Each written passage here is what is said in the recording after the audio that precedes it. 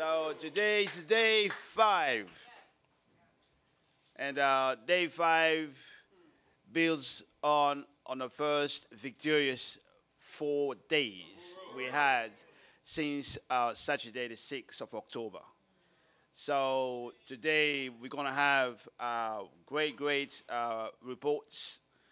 We're going to have a report from the Office of the Chair, from Ashit Prop, from APDEP, and from the Secretary General Gaji. So it's going to be great. So we want just to recognize first Chairman of Magistrate, because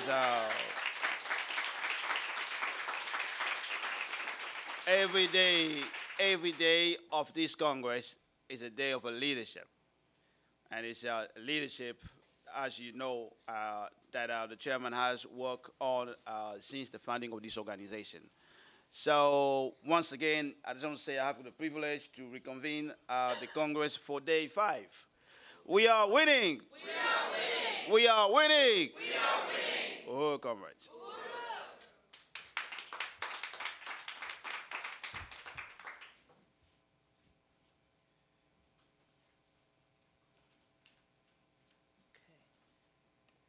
Uhuru. So I'm trying to see if Makeda's here. Yes, I see you now. So I want to welcome up our opening culture. I have Makeda coming in, and her stage name is Sarah B. Tonin, and she's going to give us a little bit of poetry. Uhuru.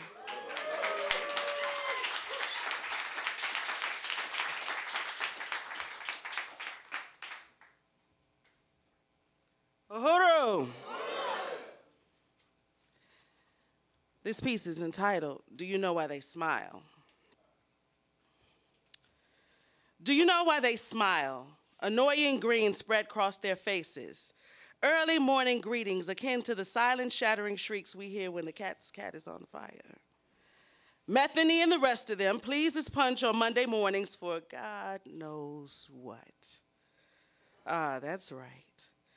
Because they are the bosses, the judges, the whites to your blacks, the ones who rule the world, excessively verbose and senility-ridden Neanderthals in seersucker suits, lean back in swivel chairs, casually negotiating your fate. A fate of which they will never feel the pressure looming. They smile because their most urgent concern lies in the hands of those who haven't a clue that they possess such power. They smile, Kool-Aid wide, with a thinking unbeknownst to the majority. They rejoice inside for being in on the big joke. The lie they deny as it sits bold in plain sight. Privilege, that's right. The grin confirms the feeling that they will never have to contend, not for real, as they carve out victories from mediocrity and off of others' efforts. Bending rules or simply making them up as they go. Legit. Only because they said so. Shit, think about that. Legit, only because they said so. Wouldn't you smile too? Wouldn't know what to do with that type of power. So their pastime, hobby, and preoccupation centers around keeping and making it seemingly omnipotent. Like Mike said, ain't no breaking even, and they were sure they scared you enough to keep you from walking boldly away from the game. Can't get around, over, or through it as they scoff at your attempts to simply talk yourself into it, coyly revealing teeth polished in your psychological oppression. The smirk they sport is the catch-22 they got waiting for you just on the other side of any solve you find to this convoluted puzzle. Oh yeah, they smile as they drift away on holidays, spent on yachts, sailing on waves of the mingled blood and sweat of our familiars. They smile because hell, why not? Somebody should. And who's got more reason? Who should beam toothy and broad? No one if not them. They've gifted themselves with the world and the rights to everything in it. They indeed are happy. We bare our teeth in more of a grimace, tending to laugh to keep from crying as a byproduct coping mechanism for being relegated to inherently reside on the wrong side of life, as it were, as it seems. To uninterested onlookers, it just seems our smile lost its way, took its own ungrateful direction, arching at the top, turning the corners of our mouths down instead of up. As the gravity of the polarity of this situation provides clarity, you really want to know why they smile? They smile because our sorrow and poverty has funded their prosperity and positivity. They smile because we frown. But as they must now unask what they've amassed at our expense, and we unearth access to our very birthright and national confidence, guess who'll have the last laugh? Whose turn is it to smile now? One settler, one bullet. Uhuru.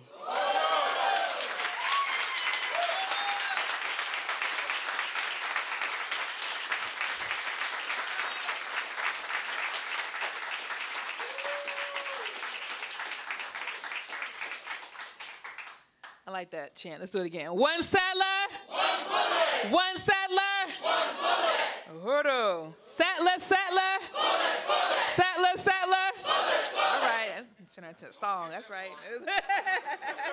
One sellout. Bullet. One sellout. One bullet. Sellout. Bullet, bullet. Sellout. Bullet, bullet. Bullet. Sellout, sellout. We recording this. We gotta get the sound bite for some music at some point. Somebody gotta record it. Uhuru, thank you so much, Sarah B. Tonin, for that poem. And I think we all appreciate that. Woke us up a little bit, get us in the right frame of mind for our 5th Congress. Let's get it. We smiling today. We smiling today because this is a part of African history that's going to get us free. Yes, yes. So next I want to bring up Akinge Mayele, Chief of Staff of the Chairman's Office, Chairman Omali Eshitela, and the Project Director for the Black is Back Coalition for Social Justice, Peace, and Reparations, the Coordinator of Chairman Omali's office, and worldwide tour. She makes sure that all things underneath the chairman are executed with complete detail. And so she's here to carry out his task and also just to make sure that the chairman's office runs smoothly. We want to welcome Kinge to the stage to give the Office of the Chair report. Uhuru.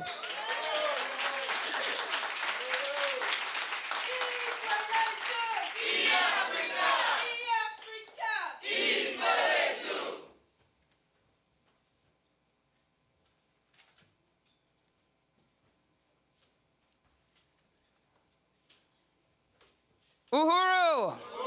Uhuru! Uhuru! Good morning, comrades.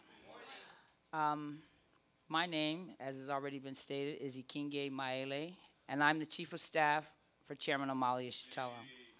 I want to first recognize my leadership, Chairman Omali Eshitela, as well as Deputy Chair Onizane Eshitela, who's played an instrumental role in helping me to understand what my role is as the Chief of Staff, because if some of you probably remember that when I came here, I was the Chairman's Administrative Assistant, and I'm going to be passing that torch. To open our presentation, we have a short video compilation that highlights some of the work and travel of Chairman Omali Eshitela over the past 5 years, which is coordinated by Uhuru Tours. Uhuru.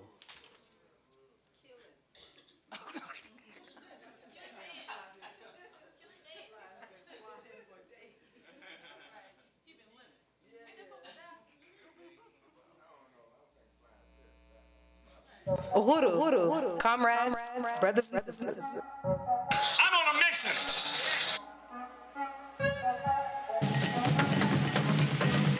And the only response, the magnificent response that came from the Uhuru. A whole black nation has to be put together as a black army. Since our party's last Congress, Chairman Omali Eshitela, leader of the African nation, has been traveling the world, spreading African internationalism. In 2015, Chairman Omali Eshitela made his first visit to Moscow at the invitation of the anti-globalization movement of Russia. First of all, I'd like to establish the fact that I'm the chairman of a revolutionary organization. From the African People's Socialist Party, we address this international community of peoples also struggling for freedom, independence, and self-determination from imperialist and colonial domination. In September of the same year, he was invited back to Russia for an experts conference themed The Dialogue of Nations and the Right of Peoples to Self-Determination and the Building of a Multipolar World. Hello, comrades. Today, Anti-Globalization Movement of Russia presents an interview with our comrade from African People's Socialist Party. Can you tell us, please, something about your party, about your activity? We are a revolutionary political party that was born in the United States, but that now exists in various continents, including Africa, Caribbean, throughout Europe, in Belgium, France, Germany, England, and Sweden. In 2018, he made the long-awaited trip to occupied Azania to consolidate the international work and forces on the ground.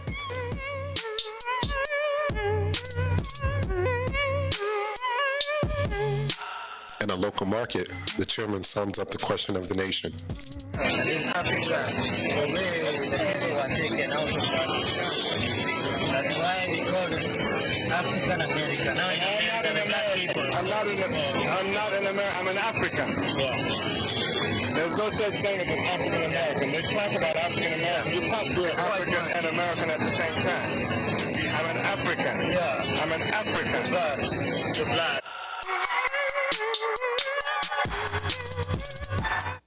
Chairman Omali Yeshitela was also invited to be the keynote speaker at the 25th anniversary of IRI FM Radio in Kingston, Jamaica, the largest annual Garvey festival in the world, where he addressed an audience of over 8,000 people. Like in the Arctic. I'm working for Marcus Garvey. My objective is to build a revolutionary movement stretching across the globe of black people, African people who want to be free, who want to be free. It was Marcus Garvey who stood up and said, Africa for Africans, those at home and those abroad. He was among the first on the ground in Ferguson, Missouri. Unlike opportunists who went there to capitalize on the masses, he built real organization in the form of the International People's Democratic Uhuru Movement. America does not treat us like citizens. It treats us like subjects, like a colonized population. When I saw that military equipment here in Ferguson, I've seen it all over this country, but it's the same stuff that you see they use in Afghanistan. It takes extreme violence to keep and oppress people who built this country. All the wealth that we see in this country was built of black labor. So it takes extreme violence to be able to keep us living in these circumstances that they have imposed on us, right? I don't want to hear any criticism of these young African Americans. It is because these young people stood up and they fought. They fought back like you're supposed to fight. When you're occupied, when your community is occupied, and they're shooting you down in the streets, you're supposed to fight back.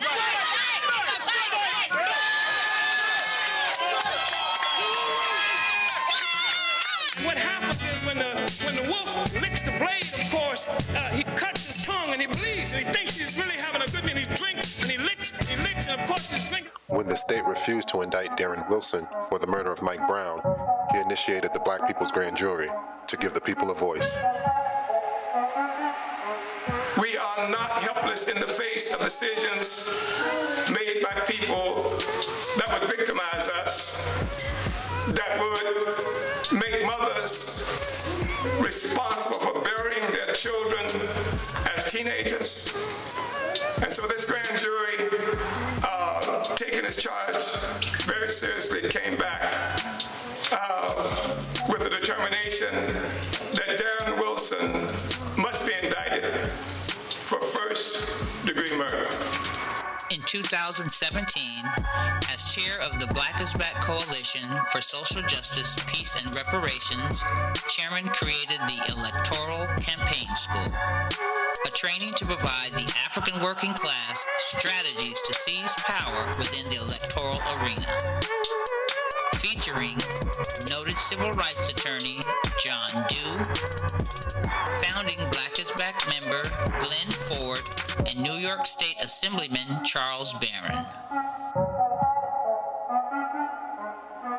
There's is historic. That's why I want you to see it, because this brother was in the trenches at really critical moments in our history. We've talked about the Summer Project in Mississippi.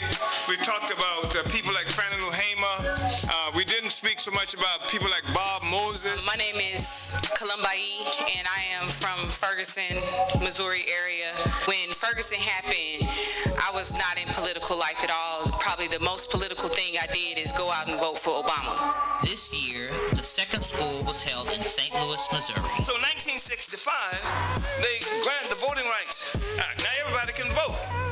But at the same time frame, what they're doing is killing off the revolution. Malcolm is assassinated. Not too long after, King is assassinated. Fred Hampton is assassinated. So now that you can vote, you got nothing to vote for. In 2016, a 30-day cadre development school was held in St. Petersburg, Florida at Aquaba Hall, made up of members from all over the world. 30 days during the month of July 2016, the African People's Socialist Party will be training 50 of the best sons and daughters of Africa to be cadre in the struggle to unite and liberate Africa and African people everywhere. The party will host African people throughout Africa, the U.S., Europe, and the Caribbean at its Aquaba Hall headquarters in St. Petersburg, Florida. At the 2017 plenary to the African People's Socialist Party, Chairman Omali Yeshitela defined the way forward for the African nation. I think it was really important to go through that report, to lay out the foundation for all of the work that we do and how we understand so much. This is the first time that I think we've done a political report or discussion on what the future looks like and what African state power, workers' power looks like and can look like. For over 40 years, he has been leading the work for reparations to the African nation. For the past 5 years, he has been the keynote speaker at annual Days in Solidarity with African People, now to be known as a Day of Reparations to African People. Now, when we say unity through reparations, we're giving you a reason for that. We say solidarity. You've got to get on board. I don't need any damn charity. I need somebody who's in solidarity with the struggle to overturn these chains that are on me and African people around the world. Just been exposed that the FBI has created something that they call black identity extremists. That's domestic terrorists. And which if they've named it, they got a program already. If you read about they're talking about it, they already have the program. And it's already at work. But they will not be victorious this time as they were in the 1960s. And part of the reason they will not be victorious is because we're in this room today.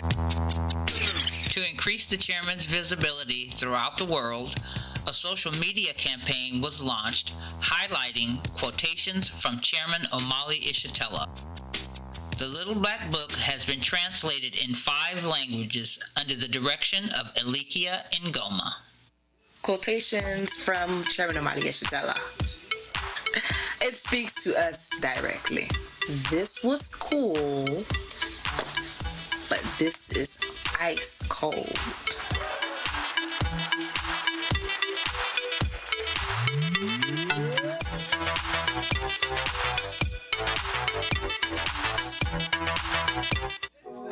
In addition to traveling the world, spreading African internationalism, the chairman has officiated 4 weddings and commitment ceremonies.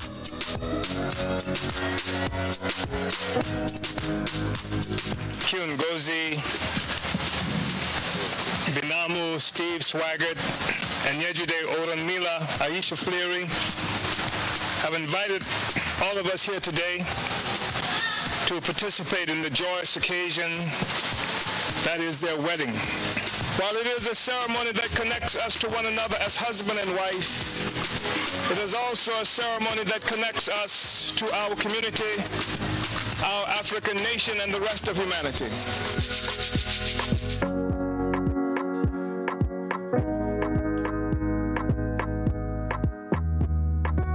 Performed performed the naming ceremonies of over 50 men, women, and children of the African nation. Right. The fact is that when somebody else can name you, they have imposed their own consciousness on you. And so you end up being named for your oppressor. And it's very difficult for you to even trace your history. You go looking for your history and you're looking for Jones or Williams or something to that effect, and then what you find is a white man at the end of the line. Over 260, Omali taught me Sunday studies. Hello, comrades.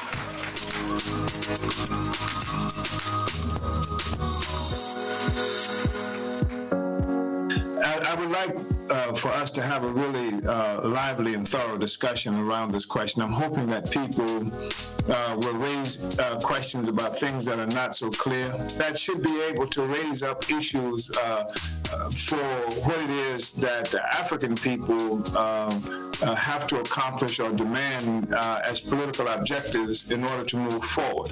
Now, we're having this discussion at this moment in part because, as I mentioned, there are a lot of people who've been thrust into motion, and many of them have been attracted to the party reasonably because the party is engaged in so many different fronts, and we have an incredible track record, more than 40 years of activity. We've developed institutions. We have newspaper and radio and other kinds of institutions that clearly demonstrate what it is that we're about.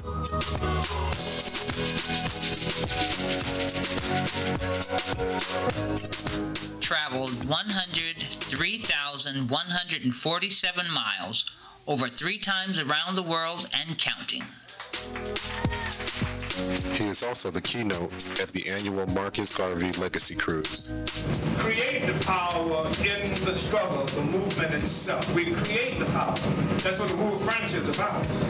That's what the rural foods and things like that is about. They create our own economic capacity and then forge, to the extent we can, other components of self-government.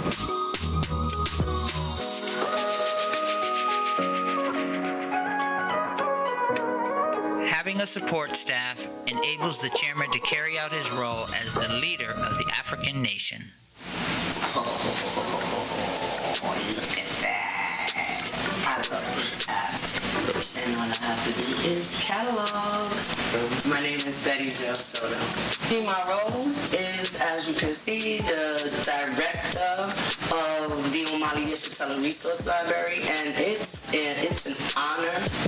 We need these institutions, and the education that we're currently getting in our schools is just to keep us colonized.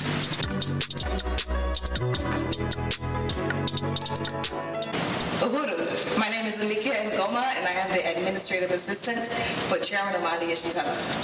My role in the office is to work closely with the chief of staff to ensure that Chairman is always prepared. I do have other positions in the office, such as leading the Marcus Garvey Legacy Cruise, which is an annual fundraiser cruise for the African Socialist International. I am the choir director of the Freedom Mass Choir, and what we do is we perform songs of resistance, struggle, really actively engaged in changing a lot of what's defined as culture in the African community. My name is Ikinge Maele, and I'm the Chief of Staff. Uhuru Omali Yeshitela's office, how may I help you? Being responsible for the calendar, the movement of the leader of a free African nation is no small undertaking. Uhuru, my name is David Land. My position in the office of the chair is Director of Media Relations, and I have the job, the task, and the honor of controlling the image of Chairman Omali Yeshitela in the media. Use his image as a way to define what the future looks like for African people. It's going to be better moving forward. We are winning. Uhuru.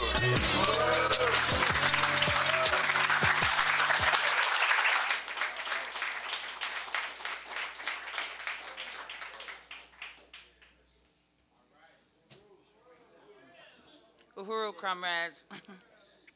I really want to appreciate my comrades here for the work that they put in to put this video together. I want to say that before I started this, I didn't have any idea what I was doing. I just said we should do a video. It was 2 weeks before we were supposed to be done, and the director of media relations said, I'd never done this either. But it just, to me, demonstrates what we can do, one, when we're united for a common goal, which is, one, to free our people, two, to exemplify what it is that the chairman asked of us, which is to be leaders, and that's that we work together, and we got it done. So I hope you appreciate it.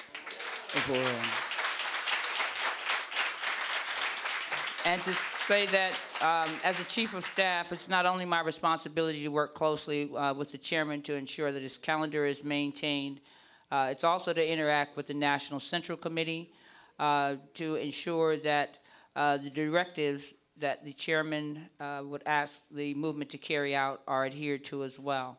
And I also have the responsibility of ensuring that his office is adequately staffed with all of the parts, pieces, and personnel that he requires in order for him to lead the African nation. I want to start by bringing forward the new administrative assistant for the office of the chair, Alikia Ngoma. Uhuru.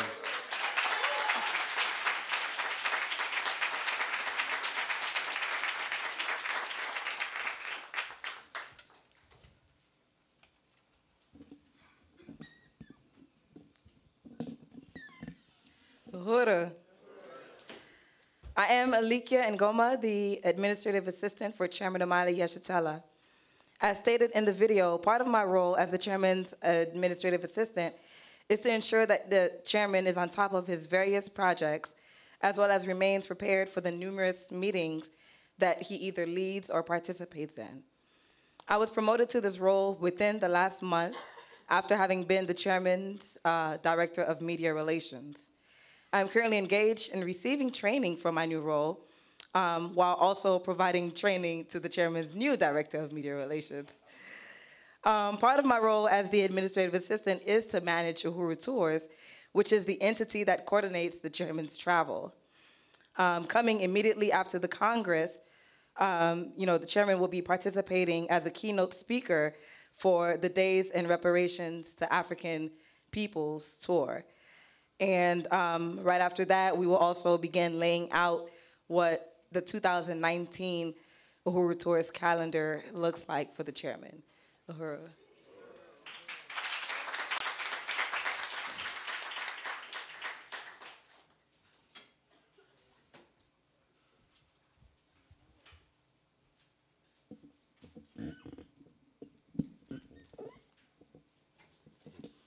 Uhuru. My name is David Lance, and I'm the Director of Media Relations for Chairman Omali Yeshitela. As also stated in the video, I've been tasked with developing the image of Chairman Omali Yeshitela in the media. What that means specifically is developing programs and projects, as well as communicating information and ideas specific to the needs and requirements of the chairman, as well as the entire office of the chair. I function as the custodian of the connection between Chairman Omali Yeshitela's office and the media, whether inside or outside of the organization. It is my job to create and capture favorable images of Chairman's activities to advance the interests of the African People's Socialist Party, the vehicle that advances the struggle for liberation of the entire African nation.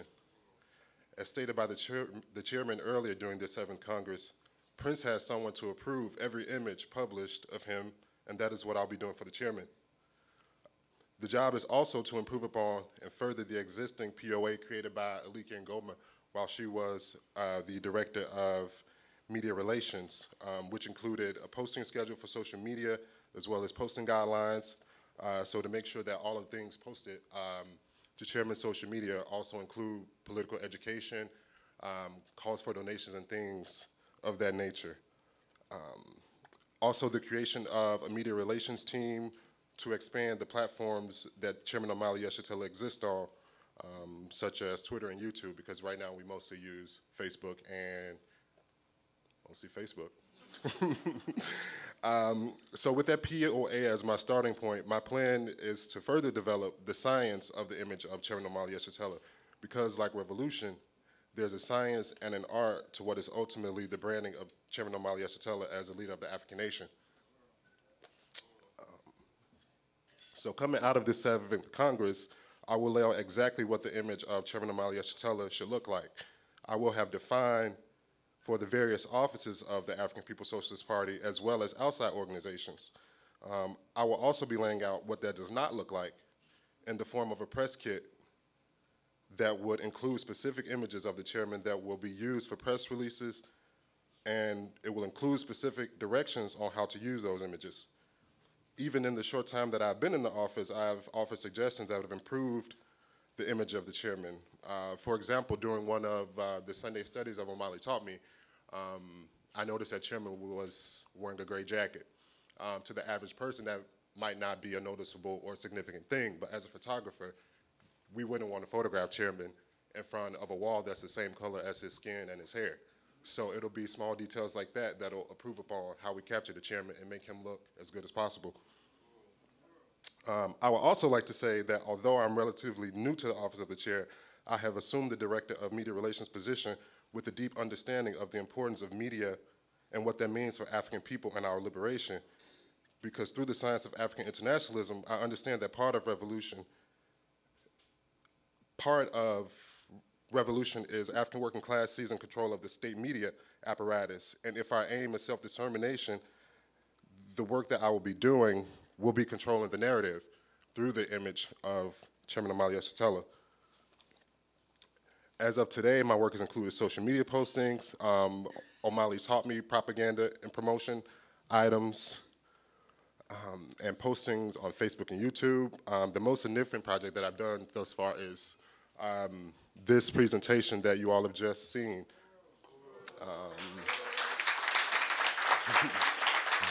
Thank you. So through the process of even this Congress, coming out of this, I will have not only images and material to use for the chairman, you know, to create a portfolio of such. My overall goal will be to use his image to reach more of the masses and to bring more of the masses into revolution. Uhuru.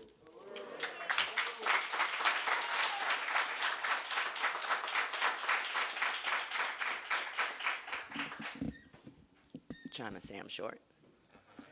Uhuru comrades. Israeletu! Africa! Uhuru. My name is Betty Jo Soto. As you've seen in the video, I'm the project director of the OYRL, which the Omali Yeshitela Resource Library is a revolutionary library. It was established as a way of Africans to analyze, sum up, and overturn the contradictions of our colonized existence, and to bring us into political life as a way to emerge, as a way for us to emerge as a free and self-determined, self-governing people. Chairman speaks of creating revolutionary intellectuals, which is what this library will do. Much of the works in the library have contributed to Chairman's development of the theory of African internationalism. To date, we've sorted, shelved, categorized, and inventoried over 1,500 books, which we've established over 25 categories from an African internationalist perspective, such as Africa, Black in America, counterinsurgency, and other subjects such as political science, revolution, and so on. A set of protocols and policies for the use of the library were developed to ensure that the contents of the library, of the OYRL, the library, are not removed. It is strictly a resource library and not a lending library. We will also be collaborating with the Department of Agitation and Propaganda to consolidate a process for archiving and digitalizing photos, speeches, and videos of the chairman's works. This will give patrons access to 50 years of the APSP African People's Socialist Party under the leadership of our chairman, Omali Yeshitela. The contradiction is that the soft opening has not occurred. It was planned, but has not happened. To overturn the contradiction, I will be assembling my team that I have recently acquired within the last 3 months to create a solid plan for the soft opening, which we anticipate to occur on or before November 25th. We will be consolidating hours of operation, staffing, and training protocols. As a teacher, my vision for the library moving forward is to provide various programs such as book clubs, tutoring, political education, and literary arts using literature to create works of art. In addition to my primary work, I am also the membership coordinator for the Black is Back Coalition for social justice, peace, and reparations, which is currently preparing for November 3rd and 4th mobilization on the White House. And as the membership coordinator, I want to direct everyone to the OOTC table to register for this historical event. And I just want to say, I love you, Chairman DC Ona, and my people. And it has given me life. The African People's Socialist Party has given me life. Yeah, uhuru.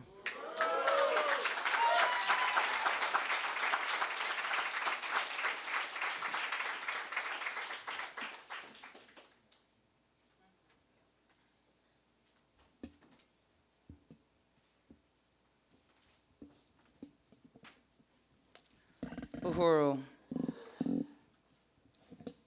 This is the staff of the Office of Chairman Omali Yeshitela. Just say that we are missing one component, which is Comrade Ayana Asante, who could not be here with us for health reasons, who will be the Economic Development Specialist for the office. She is new to the work and new to the party. So we will be working with her to further develop what economic development can look like for the office of the chair. And I'm being told that I have 1 minute. I hope that you appreciated our presentation. Uhuru.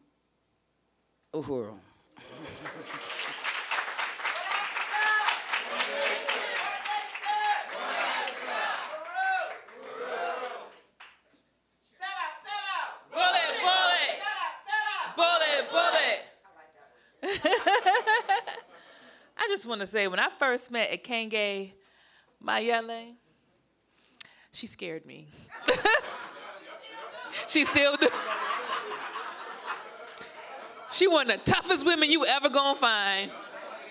She called me one time like, listen, comrade, you gotta make sure the work happen. I was like, okay. This is Chairman's Chief of Staff. When you see her coming, get in line.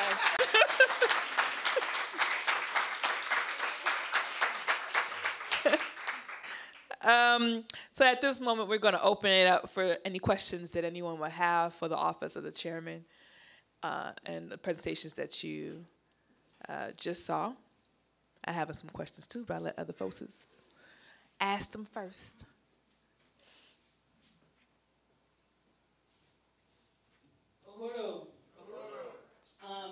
I don't really have a question, but I just wanted to appreciate this report. It brought me to tears. This was amazing, and I just want to salute the Chief of Staff of Kenya. She is a tough cookie, you know, but it's a compliment. I really appreciate it. You know, I really do appreciate it. And just to say that I just have an appreciation for the party, because I remember the conversation about building the chairman's office, and here we are at the 7th Congress and seeing like the work moving forward. And we know everything is without contradiction, but we have to move. You know what I'm saying? We have to move. The work is primary. And so I just really appreciate this report and salute everybody in Chairman's office. This is a very important post, our chairman in his office. And you know, David, you know, welcome to the Chairman's office. and over social media, because we have to put Chairman out there in a real way. You know, the world have to know that this is the leader of the African nation, and we are doing a disservice to the people when we don't do that. And so I'm just really excited to see the next 5 years in his office. And I can go on and on about Alikia and how dynamic you are in every role and everything that you touch and you breathe on. Is amazing. And I really appreciate you too, Comrade, and Betty Soto, you as well. You know, again, I really salute this office. Uhuru.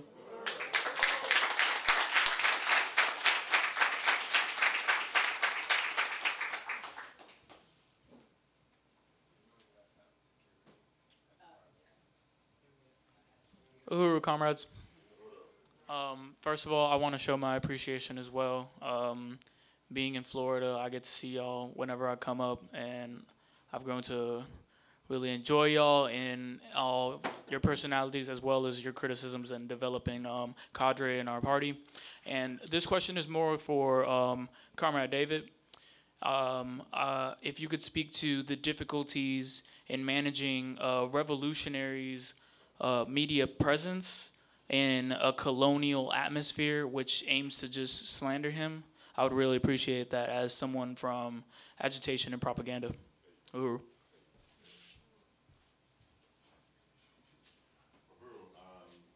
That is a great question, Robert. I think the approach for me, the most important thing is always making sure I'm getting the political line right.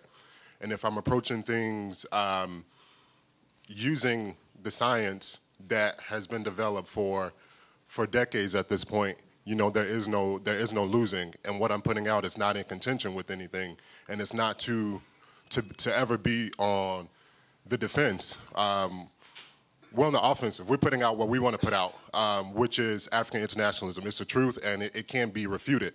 So, you know, that's how I approach that in terms of trolls and anybody who is not on board with what it is we're doing. You know, they don't matter. They really don't exist. So, you know, that's the approach to that.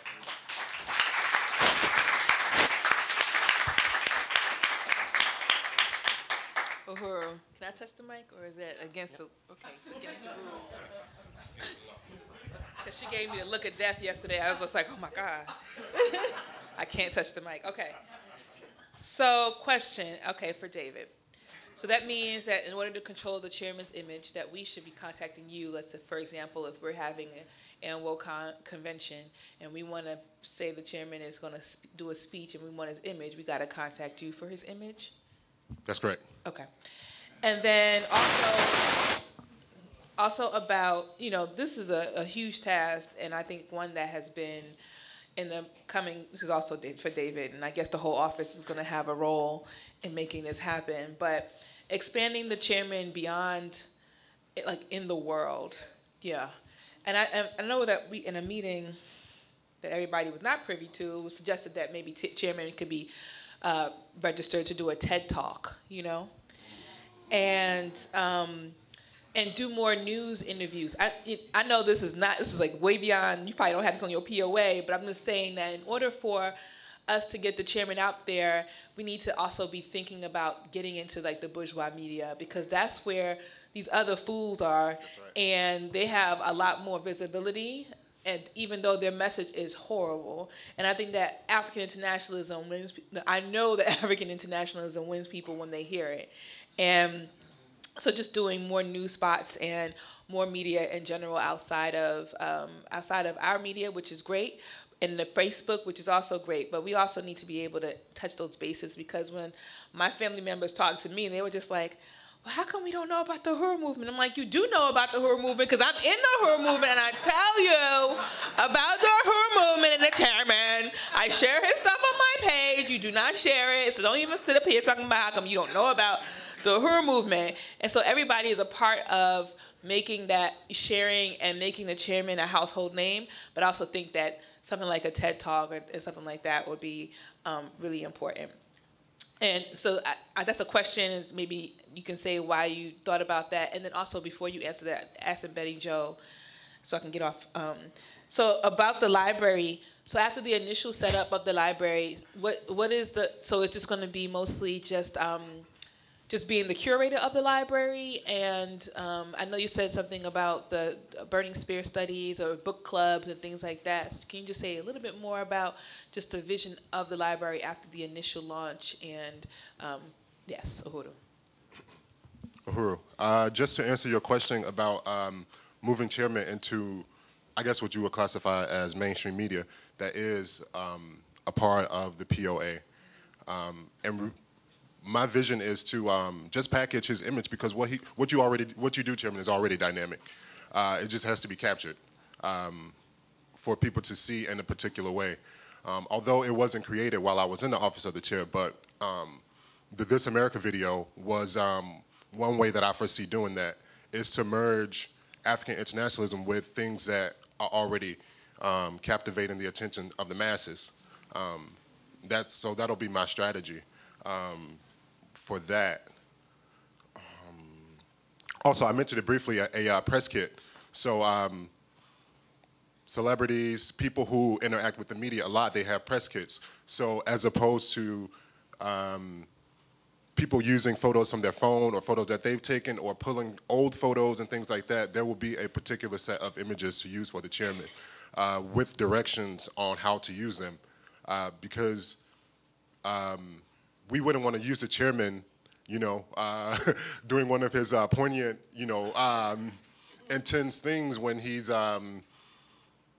we want to match the imagery with what the chairman is actually speaking to. So my plan is to really define that for everybody in the party, and even for people who he'll interact with outside of the organization. Uhuru, if I think the question that you asked is correct, my response is that as a teacher, I want to train someone to pass that torch on so that I can move on to bigger projects such as the educational institutions. And also, the other day, one of the comrades showed me Oakland's resource library that I want to pass this on to Oakland and develop the library there as well.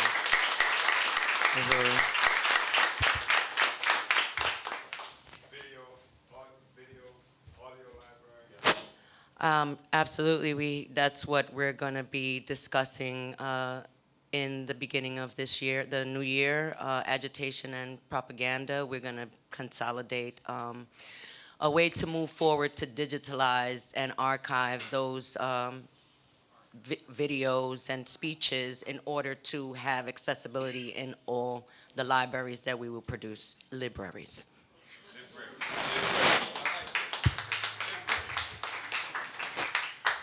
Uhuru, I first want to salute this office for the excellent work that you're doing. And I think Comrade Betty Jo, you've already answered part of the question that I was going to ask, which is it is essential that the party controls the narrative, especially when it comes to the chairman. And I wanted to ask, what is the conversation that this office is having with the Department of Agitation and Propaganda to really control that narrative and really push the party line and push the chairman as a brand? What type of work are you doing with the Department of Agitation and Propaganda to make sure that you put out the correct political line in the Uhuru.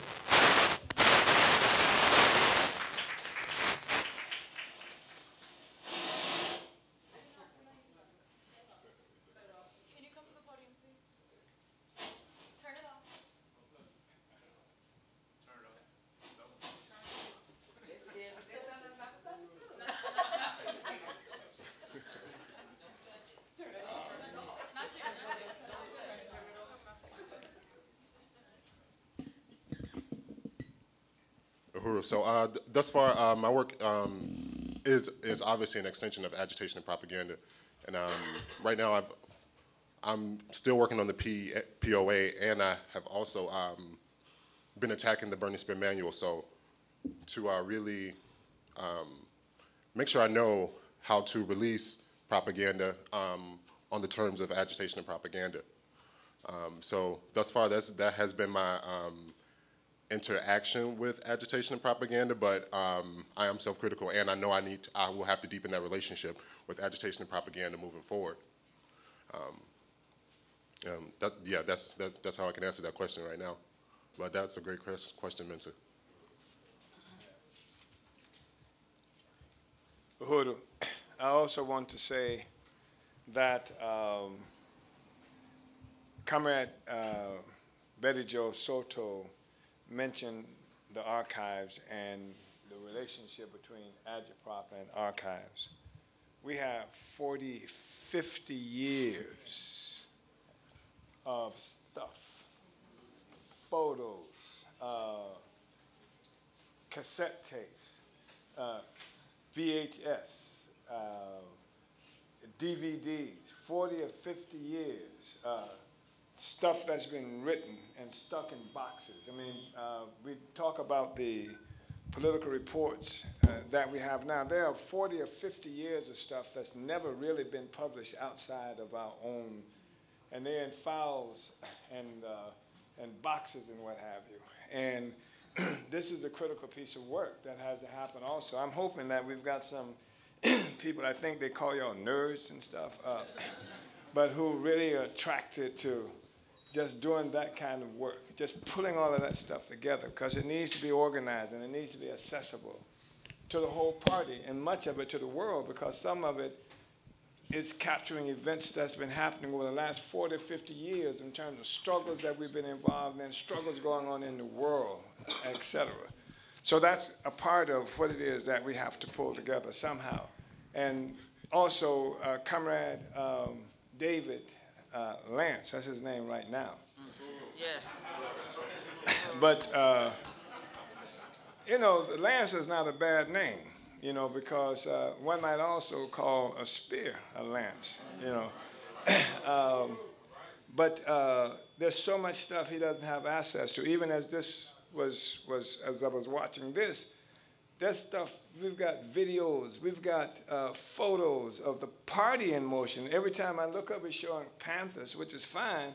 We've got Jomo, we've got the Uhuru movement, we've got going back for years and years and years, and we have to find a way to access that. There's stuff that Comrade Louise has from ASI conferences that we've done in England, and we have to find a way to do this. And part of digitizing this stuff means that in the libraries, we're going to have to develop an ability to have these little portals, or booth, if you will, where somebody can come and sit before a computer or sit before a monitor and stick on some earphones and, you know, and get that history. And need to have that, you know, categorized in library form and the other audio stuff as well. And so this is the struggle that they have ahead of them. I mean, and it's deep. I'm talking about more than 40, 50 years almost of stuff that people are afraid to go into the archive room. You know, I mean, things seem to go in there and disappear. We never see it anymore, you know. So and one concern that we have is people die. When you pull out these photographs that's been going on we've been involved in 40, 50 years, somebody's got to be able to identify somebody who's on those photos. Do you see what I'm saying? And so that's a real pressing piece of work. And I'm hoping that, you know, there are people out there who really like doing that kind of stuff. We can throw you in there and bring you a sandwich every now and then and lock the door, you know.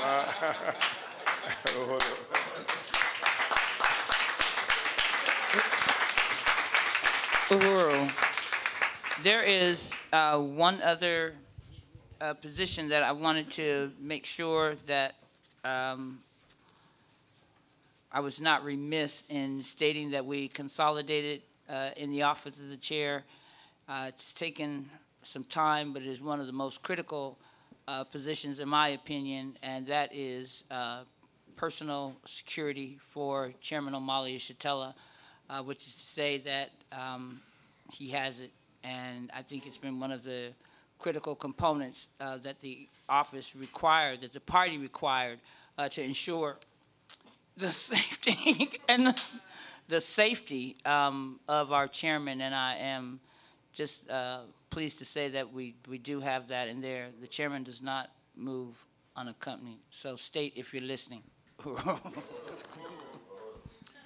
Uhuru, I'd just like to commend each and every one of you on the work that you're doing in the office of the chairman. This question is for David, for media relations. For years, I like to know what will the credentials look like moving forward for your photographers and reporters, because you know when you maybe you might be in another state and you might be covering a story, and sometimes you have to go into different offices, and when we get it, when the party photographers or the media, our media is in another city, you know, you have everybody had their credentials, and you might have to get in the press box. I just like to know how that would look, because I had for years tried to ask that question when our photographers are out on assignments covering stories. We like to make sure that they know exactly who, you know, take us serious. Take these, take our media department serious by having credentials that reflect exactly the burning spear or in the party. Uhuru. Uhuru. That would just be a matter of collaborating with the Department of Agitation and Propaganda. And again, the POA will lay out specific directions on how to photograph the chairman, even down to lighting, set design, and things like that. So all of that will be defined. So if someone else in my absence has to take on the role of photographer, it should be a doable thing. It won't be me. But, you know, it will be developed as a science. So it will be laid out. Uhuru. Uhuru, y'all. This question is for Alikia. I'm wondering, when did you start playing music, and what is your process of writing music for the party specifically? Uhuru, I started playing my first instrument when I was 5 years old.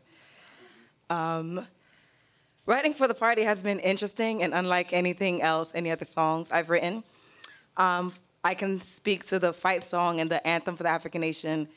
Specifically, I mean, the process of writing music varies song to song as far as like whether the lyrics come first or the melody. You can be in the shower, you could be eating, you could be back there. I wrote a song yesterday back there, and you know, but knowing that these songs have to wreak African internationalism, I present a basic idea of melody and lyrics, and I first bring it to the chairman, who reviews it. With the anthem, I asked him first, actually, we presented the fight song, which was supposed to be the anthem, as a surprise. And when he said it wasn't much of an anthem, it was more like a fight song, it became a conversation of, okay, what are you looking for in terms of an anthem?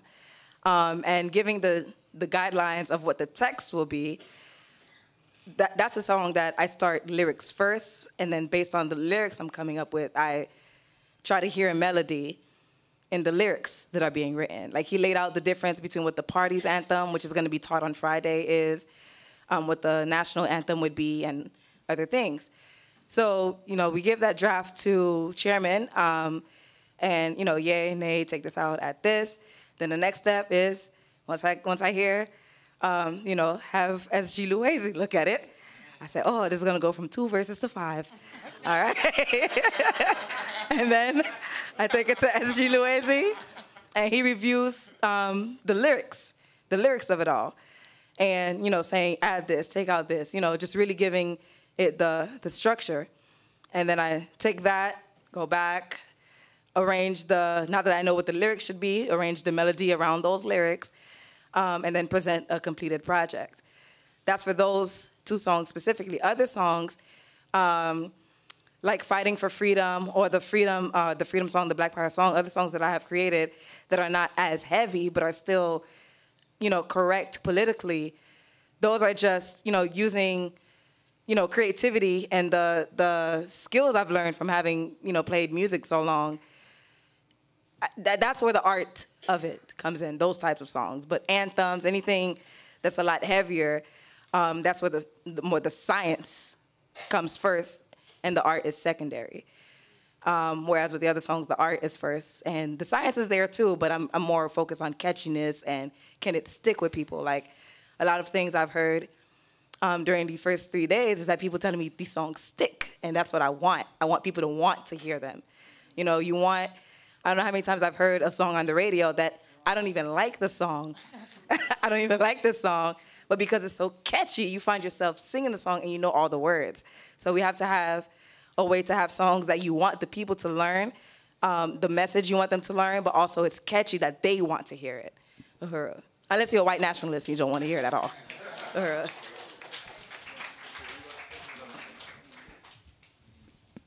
I just want to just make this final contribution to this discussion in terms of branding.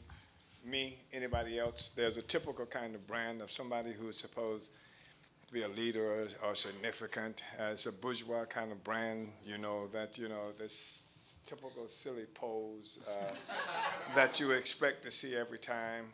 We want to brand the class. We want people to be able to see the class, the African working class. We don't want to do cheap stuff and campy stuff.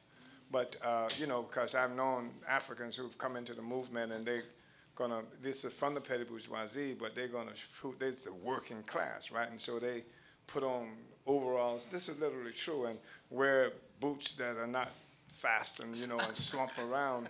That ain't the African working class. That's the petty bourgeoisie trying to look like the with this prejudiced viewpoint of the African working class. I mean, you see the African working class every Sunday when you see these Negroes going to these churches and stuff. You don't see them at sloppy, our community is not like that, but we want to see the class. And people, the African working class, should not be able to mistake us from those others. Do you know what I mean? They need to see we want to have the swag needs to be there, and it needs to be sharp. Sharp and and all of that, because that's the class. The class sets the terms in terms of fashion and everything else. The working class does that, and that's why people are wearing this false poverty. You understand? Yeah. That's why that's become people spend all this money buying ripped clothes. And that's an imitation, a false imitation of the class, because we even make raggedy stuff look good. You know what I mean? So we want to represent the class, and that should be clear. And stuff that embarrasses the petty bourgeoisie and stuff that comes from the class, that's us. I won't sag, however.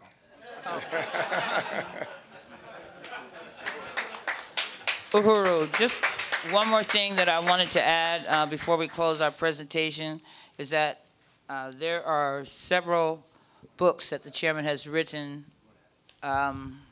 years ago that are no longer in circulation. We only have 1 or 2 of them maybe in the whole entire office, but we want to take on moving forward is the reprint of Izwe Letu E Africa, as well as Black Power since the 60s. Uhuru. Uhuru. Uhuru. Thank you so much, Office of the Chair. I hope I get the pronunciation right. Coupe Tet. Coupe Tet. Uhuru. Cut off the heads and what? Burn the houses. Okay. We won't take a break. All right. So next we're going to move into the report for agitation and propaganda. Call those forces to it. It's always powerful to bring up Akile Anayi, the director of the Department of Education and Propaganda, and the editor-in-chief of the Burning Spear newspaper. No, are you? Okay.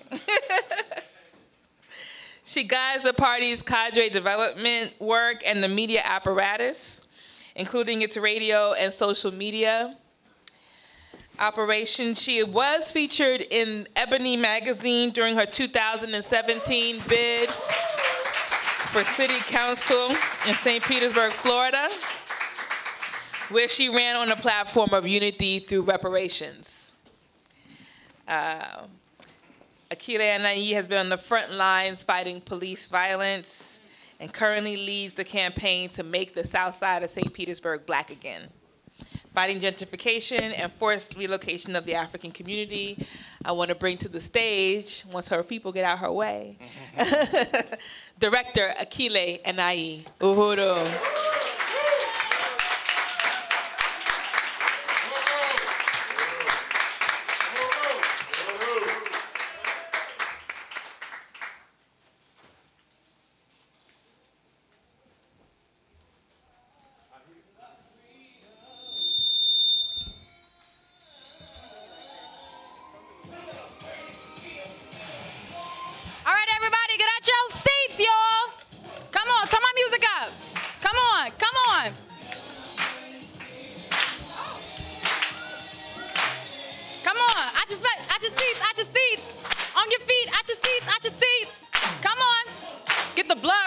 Get the blood rushing. Come on.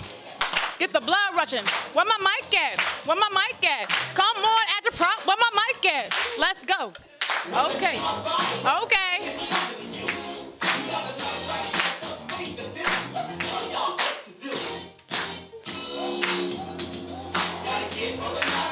Come on.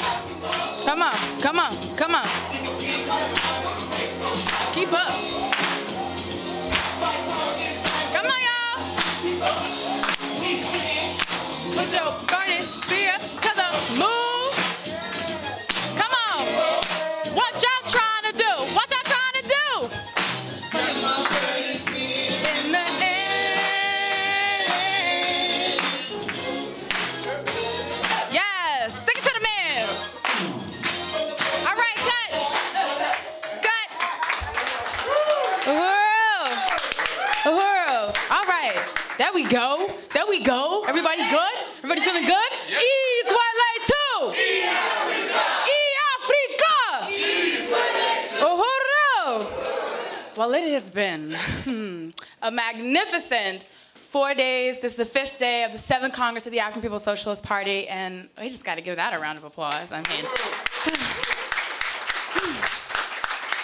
So as stated before, and I just want to appreciate you today for that introduction, I am Akile Anayi. I'm the Director of Agitation and Propaganda for the African People's Socialist Party. And I want to say that I am extremely humbled and absolutely honored that I get to stand on this stage today as part of the 7th Congress of the African People's Socialist Party, my first ever Congress. But I know you guys have seen, and despite some of that sketchy mic work, I promise, this is a good, solid team. And I just wanted to acknowledge those. Can I have all my agitprop forces who have worked on the Congress up until this point, who have worked the Congress, please just stand up. I want to give everybody, give these people a round of applause.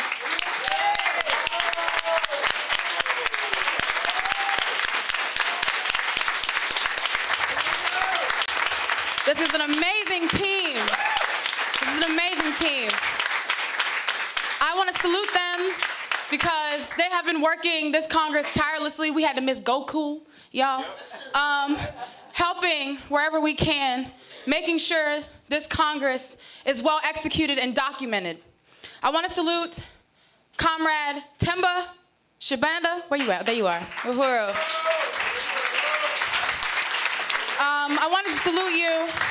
He has really been, throughout this Congress, just on the case, troubleshooting everything, providing on-site trainings. There are people who came in and had no clue about any of the equipment, and Temba is just, you know, charging through it all, training these people on site and solving problems as they have arisen to this Congress. So I wanted to salute Comrade Temba.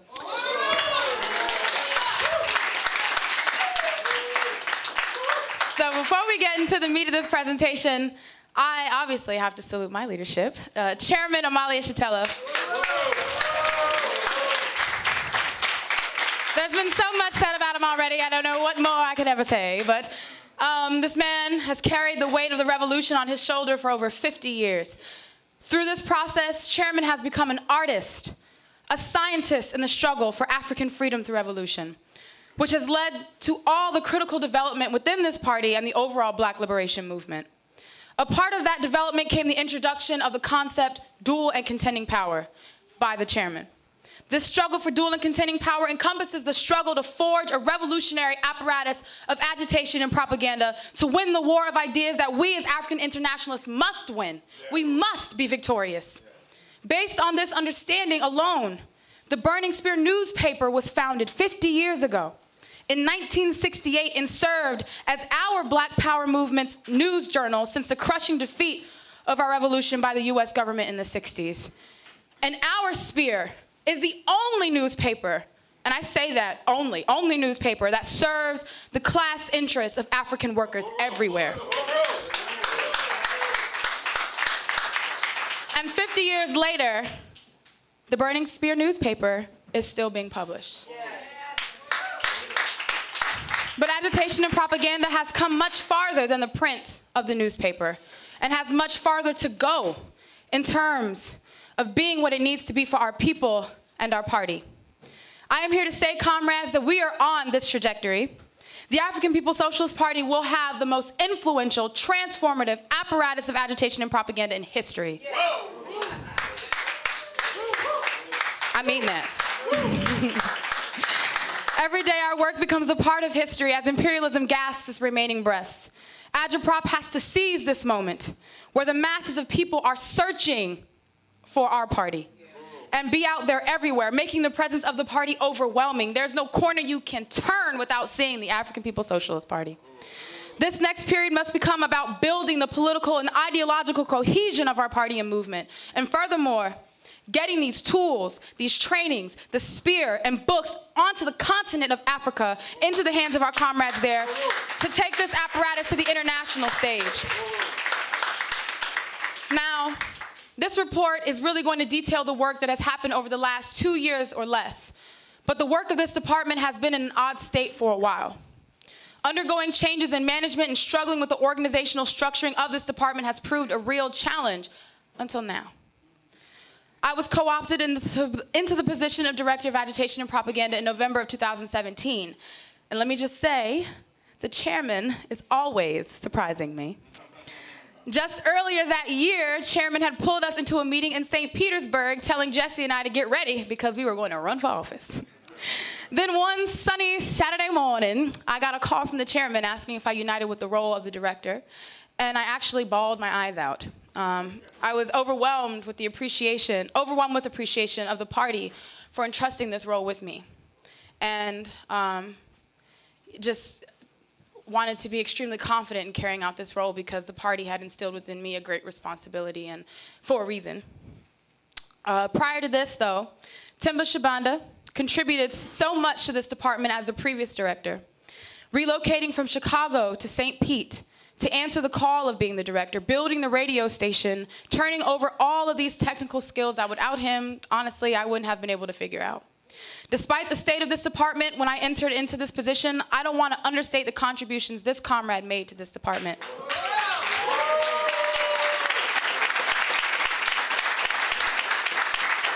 And to this day, his contributions, as seen at this Congress, have been extremely significant. Since coming into this department, we initiated a graphics design training program internal to my office so that comrades would be trained in the skill of graphic design that would make us more efficient in the production of propaganda, being an army of propagandists. Yes. It is an 8 to 10 week class that shortly after this Congress will be made available to our party and movement.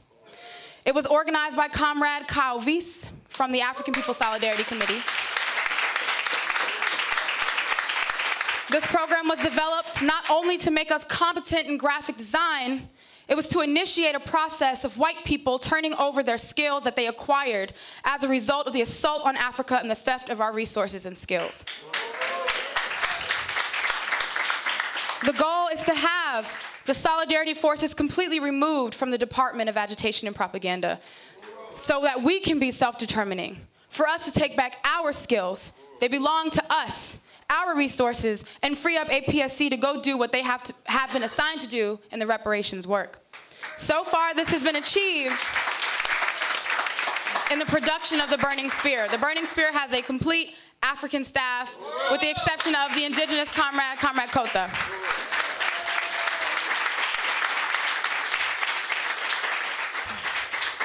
So the first thing we did in this department was establish what the actual membership of this department was, because there are a bunch of names and there are a bunch of titles, but are people really doing anything? Yes. I was calling, emailing, and going through lists of names, and from that came out with a solid list of comrades. We have, as mentioned, Temba Shabanda, Mensa Ajanaku from Las Vegas. We have Taylor Mock, who's a secretary for the Burning Spear distribution team, who could not be here with us today because of an accident that happened over the weekend, the start of this Congress. However, she is okay, and she is an absolutely incredible secretary for the Burning Spear distribution team. We have Kabula Mutombo. Please, come on up. Kabula. He is the Midwest Regional Spear Agent. He has been with the party for a minute now, and is mean in the streets with the Burning Spear in Chicago. All right, Uhuru. Next, we have Robert Quinones, underwriting manager for Black Pride 96.3 FM, proofreader for the Burning Spear, and he is an incredible, studious, and enthusiastic comrade from Orlando, Florida. Then we have my girl, Naya Akril, chief copy editor for the Burning Spear newspaper, as well as the DAP representative for the Southern region. And let me tell y'all, hold up. Y'all see how bad she is out there on the honor guards, right? Y'all see how bad she is? Right. So let me tell y'all, so she from ATL, and she don't play. And when I first came in contact with Naya, she had been volunteering on the Burning Spear production team for 8 months. And, you know, I just heard this sister's commitment and the seriousness she displayed for this newspaper. She's just a volunteer. I said, Naya, you want to join the party? She was like, yeah, we join the party.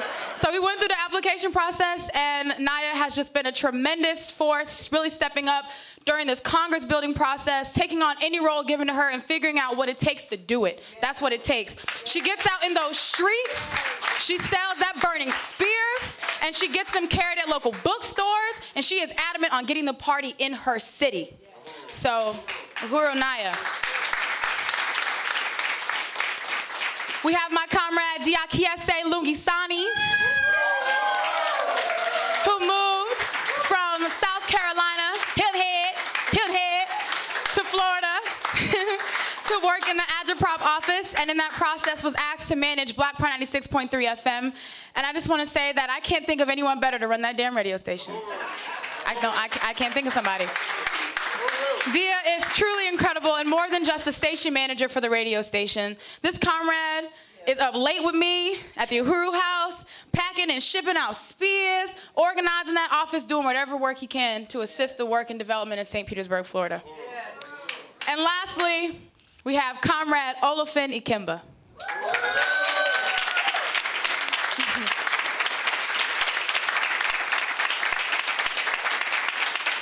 Comrade Olufin has been a member since October of 2017, and one of the comrades I came across in search of what was real in the department. And it wasn't long before I knew Olufin is real. This comrade, based in Hawaii, in a whole different time zone, has been on every meeting, completing every assignment, turning in every report. I call Olufin for doing work he ain't got no business doing. I'm like, Olufin, I just need you to do this. And he currently functions as the managing editor for the Burning Spear newspaper. And if you have a column in the newspaper currently, you have experienced Comrade Olufin. You have experienced him and how seriously he takes his work. I also want to acknowledge the Agitprop APSC comrades. We have Sandy Thompson in the back. We have Lisa Watson and Kyle Weiss. And he's not here today, but we saw him earlier at the Congress. I want to recognize Comrade Omawale Kefeng.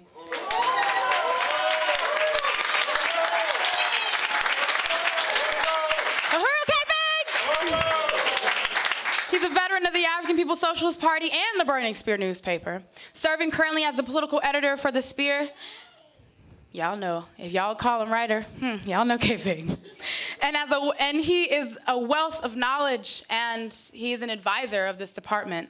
K-Fing comes with so much history, and he won't forget to remind us of the significance of our party and the work that the chairman has done. So I just wanted to salute Comrade K-Fing. So it's with this that I am confident. See all these people up here? All the people I talked about? I'm confident about the future and the here and now of the Department of Agitation and Propaganda. By this point, everyone should have received these little blue folders right here. We are going to be referencing these documents that are in them throughout our presentations today. But you can take a look at them throughout the presentations. But I'm going to go ahead and get out the way now. I've been talking for a while. I want to go ahead and introduce the first part of our presentation, which is the Burning Spear newspaper production team with comrades Naya and Olafin. Uhuru.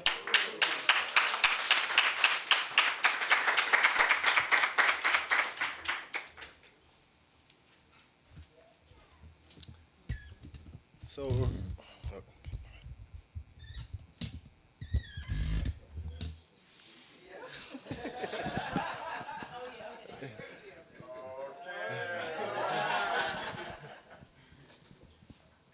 Uhuru, comrades. My name is Olafin Akimba. As Director Akile mentioned earlier, I'm the managing editor of the Burning Spear newspaper. And as throughout the duration of the Congress, we've been hearing about the distribution of the spear, the outreach aspect of the party work, but we don't really hear a lot about the production aspect of the Burning Spear newspaper, and that's what this production report will highlight. And this is Comrade Naya Akril. And we're going to start with the burning interview, a telephone interview with myself and Comrade Amwali K-Fing, highlighting the importance of the Burning Spear newspaper. So.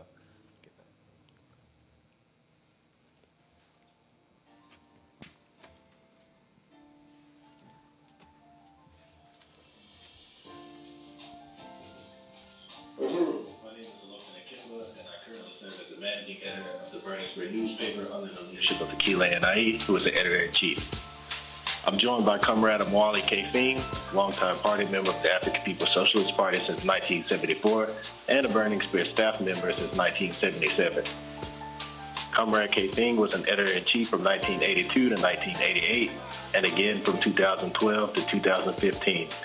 And he currently serves as the chief political editor of the Burning Spear newspaper. Uhuru K-Fing. Uhuru, Comrade Olafin. Thank you for having me on. Uhuru, it is an absolute honor to be interviewing you today. So without further ado, we're going to get started with the questions. Okay, so how did you first meet the party? Had you been involved in any kind of organizing prior to this, and why did you choose to join the African People's Socialist Party? Well, I first met the party through the Burning Spear newspaper. I was at an African Liberation Day demonstration in Washington, D.C. This had to be 1974. And someone from the party was there selling the Burning Spear newspaper. I bought one. When we got back to Atlanta, that's where I was living at the time, we did a couple of studies around the party's line, and I pretty much liked what I was reading there, you know.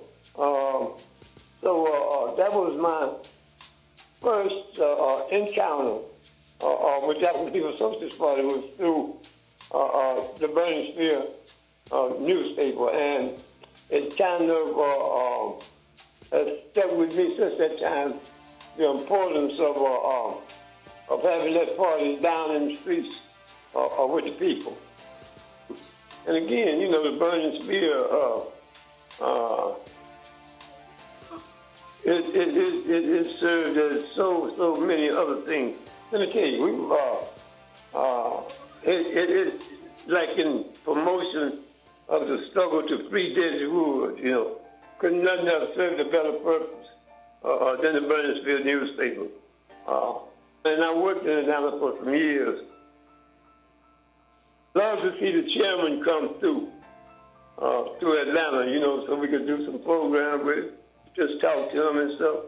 But one thing, if you would give us a choice between who we wanted to come, the chairman of our Burnsville newspaper, I think we would choose the Spear every time, because that really gave us a chance to get out in that community and organize and talk to the people. So that's to show you how how high the Burnsville newspaper was held and esteemed by the cadre on the ground. Everybody talked about the Burnsville. Everybody wanted to be a part of the Burnsville newspaper.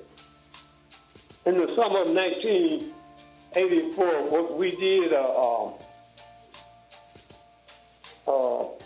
we did an Oakland summer project, which was actually 20 years following the Mississippi Summer Project that was done by the Student Nonviolence Coordinating Committee down in Mississippi that would produce the Black Power slogan 2 years later. Anyway, we were doing this Oakland Summer Project in the land reform law, and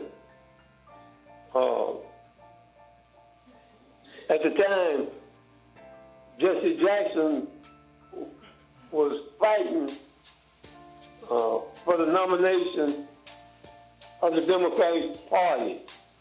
You know, the slogan was, "Run, Jesse, run." So the front page of the Burnsville newspaper, what it had a photo of Jesse Jackson. I think it was Angela Davis, Falcon, and a host of other leftists with the caption reading, "The line forms to the left," but the caption reading, "No confidence in the United States government, male or female, black or white, Democrat or Republican." So do you have any words of advice for spear writers or spear sellers today? Yeah, you know, like the 4 hours that you spend on Facebook, take your bone of Burnsville newspaper, get on the corner, and I guarantee you will come out of that with a real friend as opposed to a cyber friend who people say anything they want to online. You know, you got a million experts and nobody expert about nothing, you know? So I'm suggesting that that spear sellers, you know, take this mission seriously and get your bundle. Go out there and see how much more lively and you know, uplifting that is as opposed to being on some, you know, a social media page for 4 or 5 hours. In regard to the spear writers, you know, we've got so many people with these cameras, you know, shooting police murders and police beatings. I suggest that you know, that I know we've got a writing team in the Spear, but we also have cadre out there that things are happening in their neighborhoods that they should write about. If they write about it and get it to us, we can do the copy editing, proofread, and political editing and make sure that this story gets out. Send us a picture of that person in your neighborhood that you want to be in that newspaper. We put that picture in the newspaper. You write in the hood, you sell the Burnsville newspaper. You write about their problem, they read about their problem. So I just really believe we've got the best tool in the arsenal of the party is the Burning Spear newspaper, and that's a fact.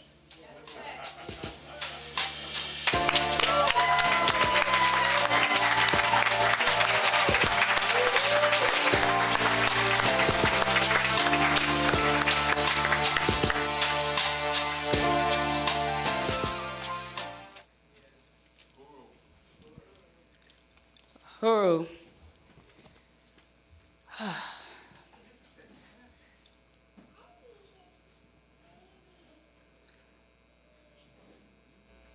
So as stated before, I'm Naya Akril, and I'm honored to stand before you today to give you the first half of the production report for the Burning Spear. Just a quick salute to the leadership of the party and my direct leadership at Akile Anai. And it has been an absolute honor to work alongside these comrades to put this together every month. So most, if not all, of us know about the Burning Spear, but some of us may not be aware of all the history packed into this revolutionary publication. The Spear was founded in 1968 by our very own chairman, Omali Yeshitela. It is the longest running revolutionary newspaper in existence, and it serves as the official news organ of the African People's Socialist Party. The newspaper is written from the point of view of the African working class and serves as the most important weapon in the arsenal of every African internationalist. The African People's Socialist Party Organizational Manual in section 5.13 describes the Spear as the most important instrument of the Department of Agitation and Propaganda, and it is how we reach the African working class by the masses. So on the left, you're going to see the very first Spear printed in December 1969, and you're going to see a more recent Spear printed in August of 2018, so you can see the difference in how far it's come since its initiation in 1969. On the left, you're going to see in a more dated Spear, February, March, April 1989. That's what the rules of the party discipline looked like in 1989 compared to what it looks like now. This is August 2018. So now we're going to meet our production team. We have, finish loading up. So we have our editor-in-chief, Akile Anai, Director Akile Anai. We have the managing editor, Lofen Akimba. We have our political editor, veteran to the Spear and to the party, Amawali Kefing. We have yours truly as your copy editor, Naya Akata Akril. And we have proofreaders, Robert Quinones.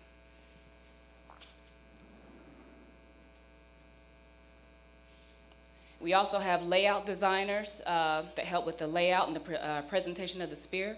And that's done by Chia Kotasuka, also known as Kota, and Olufin and Kimba. And we have several writers from within the party and our allies throughout the world. And they're all over literally all over the world, and within the US, several locations, occupied Azania, Kenya, we write from all over. And although our photographers are not actual members of the production team, we need them to bring photos that can capture what's going on when we're telling our stories wherever we are. So they are very important. We can't imagine the Spear without photos and capturing what's going on. So we've got Nana Yaw, David Lance, and Dexter Imluwingo.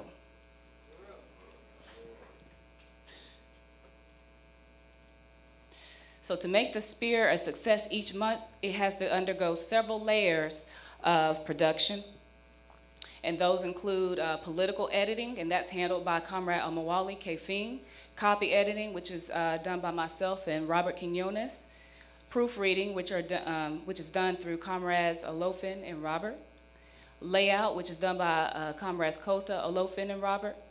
And putting the Spear to bed, which is basically going through the Spear after it's been laid out to catch any mistakes or anything that's not making it on point, and that's done by all production team members. So political editing is a very important process because it ensures the political accuracy, factualness, and soundness of the articles that are submitted each month. The political editor has to have a very thorough understanding of the theory of African internationalism, and that the newspaper must bring forward the strategies of the party and speak directly in the interests of African people.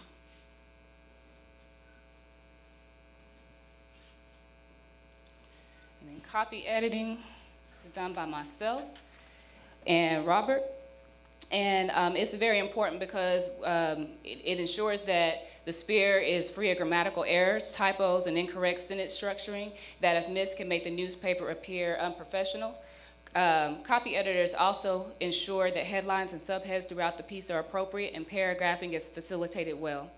Copy editors must also have a thorough understanding of the theory of African internationalism and raise concerns during the copy editing process if the article is not congruent with the theory. And then proofreading. Proofreaders also have a very important task of catching anything that we may have missed during the copy editing process. They also raise contradictions that, if were previously missed, they also have, they raise those at that point. And they also have to have a very thorough and deep understanding of the theory of African internationalism. So as you can see, each one of these layers really, each member that's conducting that task have to have a very thorough understanding of African internationalism in order for the paper to reflect that. Because we don't want to appear to be any type of bourgeoisie media source. We're not. We are the African working class in the Vanguard, and we want to reflect that in our paper. So now I'm going to turn it over to my comrade, Olofin.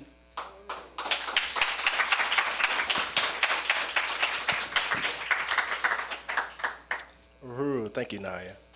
Okay, so this is still going through the slides. So Burning Spear layout, the layout team is responsible for pulling this spear together and making it what it is before being handed to you. The layout team follows the political goal for the spear put forth by the editor-in-chief. And it organizes the content of the paper to make it more visually pleasing.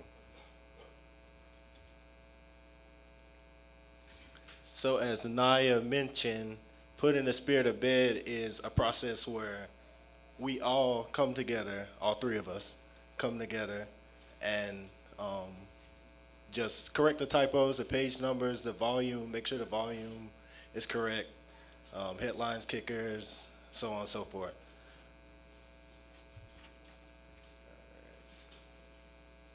So the columns in the Burning Spear newspaper. We have Harriet's Daughters, Kinshasa International, Point of the Spear, Office of the Deputy Chair, White Solidarity with Black Power, and Diasporic Music. And a fun fact is you can find this list on page 2 of every printed issue of the Spear. So Harriet's Daughters is written by Comrade President Yejide Oramila of Anwo.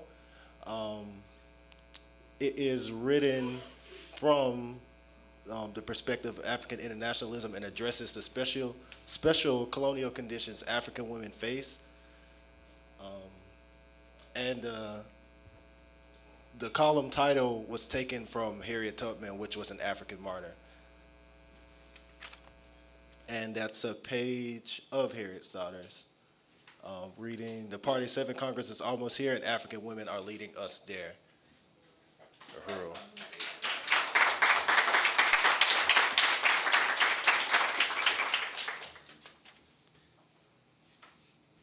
All right, so next we have Kinshasa International, is written by Secretary General Loezi Kinshasa.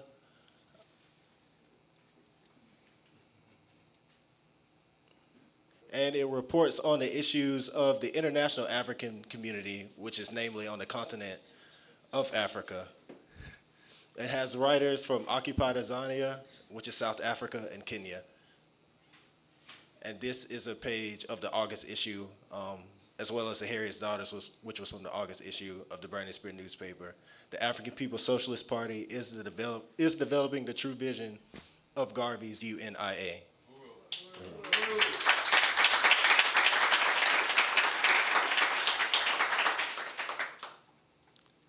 And we have The Point of the Spear, written by our very own Chairman Omali Yeshitela. That wasn't, okay. So it focuses on the critique surrounding pressing issues in the African community and the world. And this year we published I believe the entire political report in the pages. Not the entire, okay. So some of the political report to the 7th Congress in this column.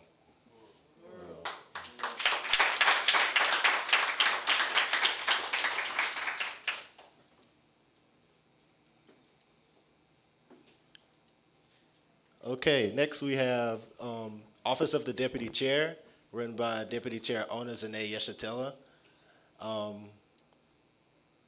It reports on the economic development of the party, and it showcases dual and contending power in the party. And all photos in this column are in color. So that is the Office of Deputy Chair.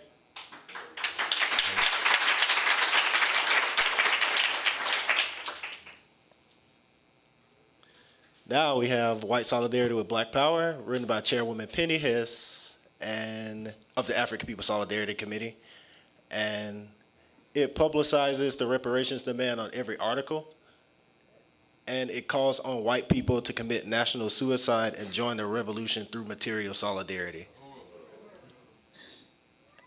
And this is a column from White Solidarity with Black Power.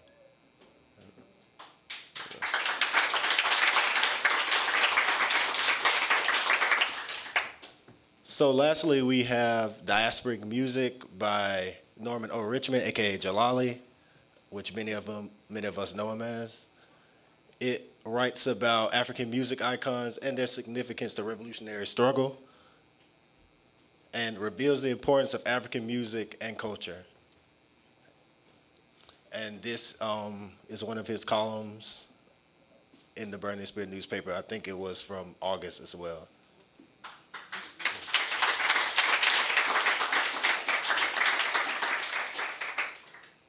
Okay, so where would a Burning Spear newspaper be in 5 years?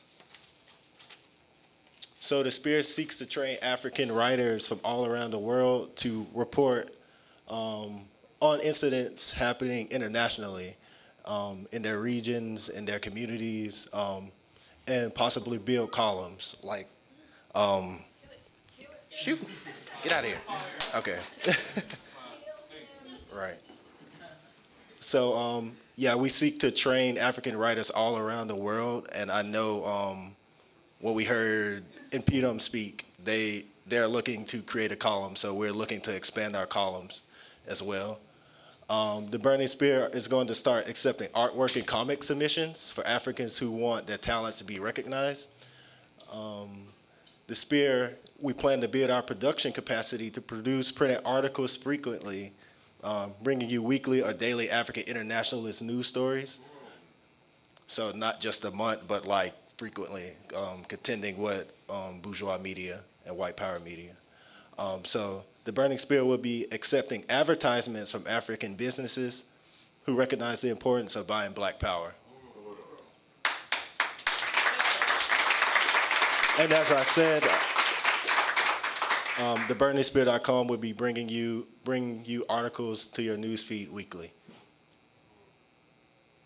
But with all the work that goes into doing this, and we have such a relatively small team, as like Chairman mentioned in the political report, Director Akile came in and she recognized like who was important, and we're dealing with very few people. So we need different sectors of the Burning Spear field, which is political editors, writers, copy editors, proofreaders, layout designers, and photo editors. So I just want to personally thank each and every one of you for keeping the Burning Spear newspaper burning for 50 years. 50 years.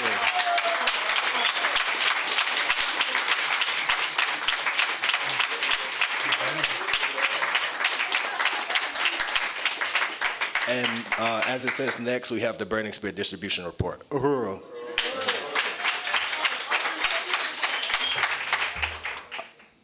Oh, it's my brother, Chairman. Yeah, he drew the picture and designed it like immediate. Yes. Uhuru.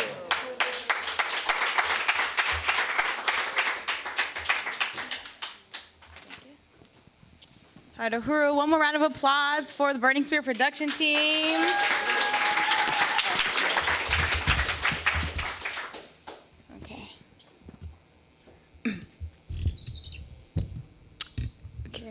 Here you go. Thank you. I could do double the mic, but you know, why? All right, so the second aspect of the Burning Spear newspaper and what has been most discussed is the distribution of the Burning Spear newspaper. So the Burning Spear distributing in a city near you. This report was put together by myself, Comrade Taylor Mock, the distribution secretary, and Midwest Regional Spear agent Kambula Mutombo. Oh, do I have the clicker? Oh. Where? Where? Thank you. All right. So our mission is to make the Burning Spear the primary and most widely distributed source of news among African people worldwide. This means we must build a culture of selling the Burning Spear in our party and throughout our movement.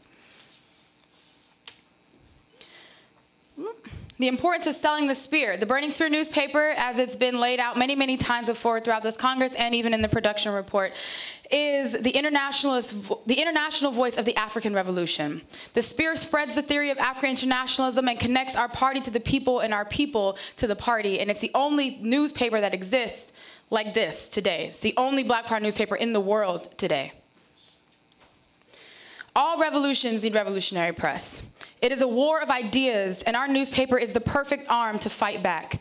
Our newspaper gives us the ability to report on what's happening in the world and in our colonized communities, gives African people a voice, gets to talk about, to say, this is what the slumlords are doing, this is what this person is doing to me, this is what gentrification has done to me. It gives African people, the African working class, a voice. And it's put through the eyes of the African working class, because we know, Chairman has said it, that the media serves a class interest. It serves a class interest, and the Burning Spear serves the class interest of the African workers. It gives us the ability to control the narrative and define us to the world versus being defined by white power. We get to define ourselves instead of being defined by white power. It is a paper openly biased to the interests of the African poor and working class. We make no qualms about that. It's openly biased.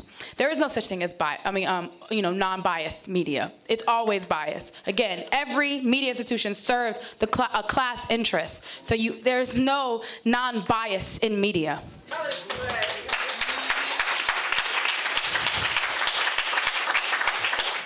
And most importantly, it is ours, owned and controlled by us. No one can tell us what to do but us, furthering the objective for our people to be self-determining. So currently, this is where we are shipping, and this is based on party membership and where people are located selling the Burning Spear newspaper, but also other forces who are not within our party but are associated with the Uhuru movement selling the Burning Spear newspaper. And obviously, we need to fill this up more, and we also need to see more areas of the world on this map. So, do you want to know how to become a distributor for the Burning Spear newspaper? Come on. You trying to get right for the revolution? Well, it's very simple. Well, start by visiting burningspearmarketplace.com, or you can see me or Olofin. We got your October spears here. But you can visit burningspearmarketplace.com to get started. You set up your reoccurring payments to have the amount deducted automatically, so you wouldn't have to notice it. It just goes whoop, and then you get your spears to your front door. And it's only $15 for 25 spears and $60 for 100. And let me tell y'all, just like K Fing said, you spend a good hour or two on a corner, you'll make a friend, and you'll sell those spears. Those spears will go out of your hand, they'll fly. And if you can get the distributor rate and make money while selling the Burning Spear newspaper. So when you get your spears, you say hit the streets, all right? When you get your spears, hit the streets. When you get your spears, hit the streets. When you get your spears, hit the streets. And this could be you, but you be playing. All right, so I'm gonna have Naya, if y'all could bring those gift bags up for me right quick. Because we do want to build a culture of selling the spear within the African People's Socialist Party. We have to reintroduce that. We know that, you know, we saw the Black Panther Party newspaper, but even our own party being out in the streets and selling out of the Burning Spear newspaper, that is a part of our history. And, you know, there's this whole thing about, you know, the world moving in this digital direction, all this kind of stuff, and the paper becomes obsolete, but that's not true. That's not true, not in the African working class communities, not when all the resources and the wealth and the technology is hoarded within the white community. Our people need that newspaper. Our people need that newspaper, need to see themselves reflected in it, need to see their faces, their stories in that newspaper. And it is a responsibility of every party member to sell the Burning Spear. It is a responsibility of every party member to sell the Burning Spear newspaper. If you're not selling the Burning Spear newspaper, what are you doing? It is a part of the daily work of every member of the African People's Socialist Party. If you can't do anything else, you can take that spear to your college campus, to your jobs, to the parties, families, events, all those kinds of things. You can take the spear there and you can sell that newspaper, and that newspaper will sell. You have to read the Burning Spear newspaper. You have to read it, you have to know it like the back of your hand, so you can be able to communicate with the masses what's in this newspaper, and you have that and you'll be able to sell it. You'll be able to sell the newspaper. It's your responsibility. It's on all of us to make this newspaper necessary. Make the newspaper necessary, because it is. It connects our communities together. So there are comrades in this movement that I do want to acknowledge for selling the Burning Spear newspaper. And not, you know, I'm not talking about 5 or 10. I'm not talking about, you know, somebody that's buying their spears and putting them in the closets under the bed and stuff like that and letting them get dusty. I'm talking about people who are actually out there buying hundreds of spears every month and getting out in those streets and talking to people. That's what I'm talking about. That's what we are talking about. The party is talking about. Waging the war of ideas. And that means we have to be out in the streets. And there are comrades in this party who do that, who sell hundreds of spears every month. Do that consistently, and we wanted to recognize them. So we have some distributor awards. We're gonna start doing that. We're gonna start recognizing the members who are selling these spears within our party. So we have the first award, which is the Burning Spear Bronze Distributor Award. And when I call your name, you can come up. We're gonna go ahead and give you one of these bags. Let me just make sure which one's the right one real quick, hold on. Okay, yes, this is this one. So the Burning Spear Bronze Distributor Award goes to Comrade Kobina Bantu Shango in Huntsville, Alabama. Where's Kobina? He upstairs?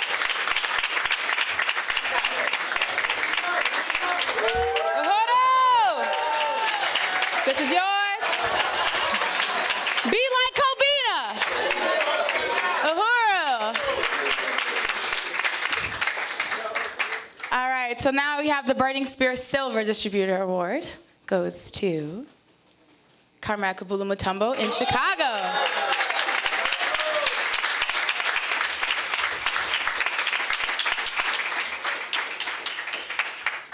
Y'all know who won the gold, right? Do I gotta say it? Do I gotta say it? I might as well. Timber! Be like Kimba!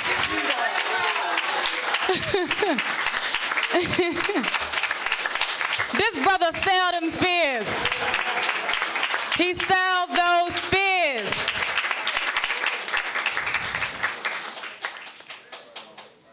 It's not a part of the PowerPoint, but we're gonna have a tour. So all of y'all out there who need to know how to sell the Burning Spear newspaper, get ready, because we're coming to a city near you, and we're gonna tell you how to sell the Burning Spear newspaper.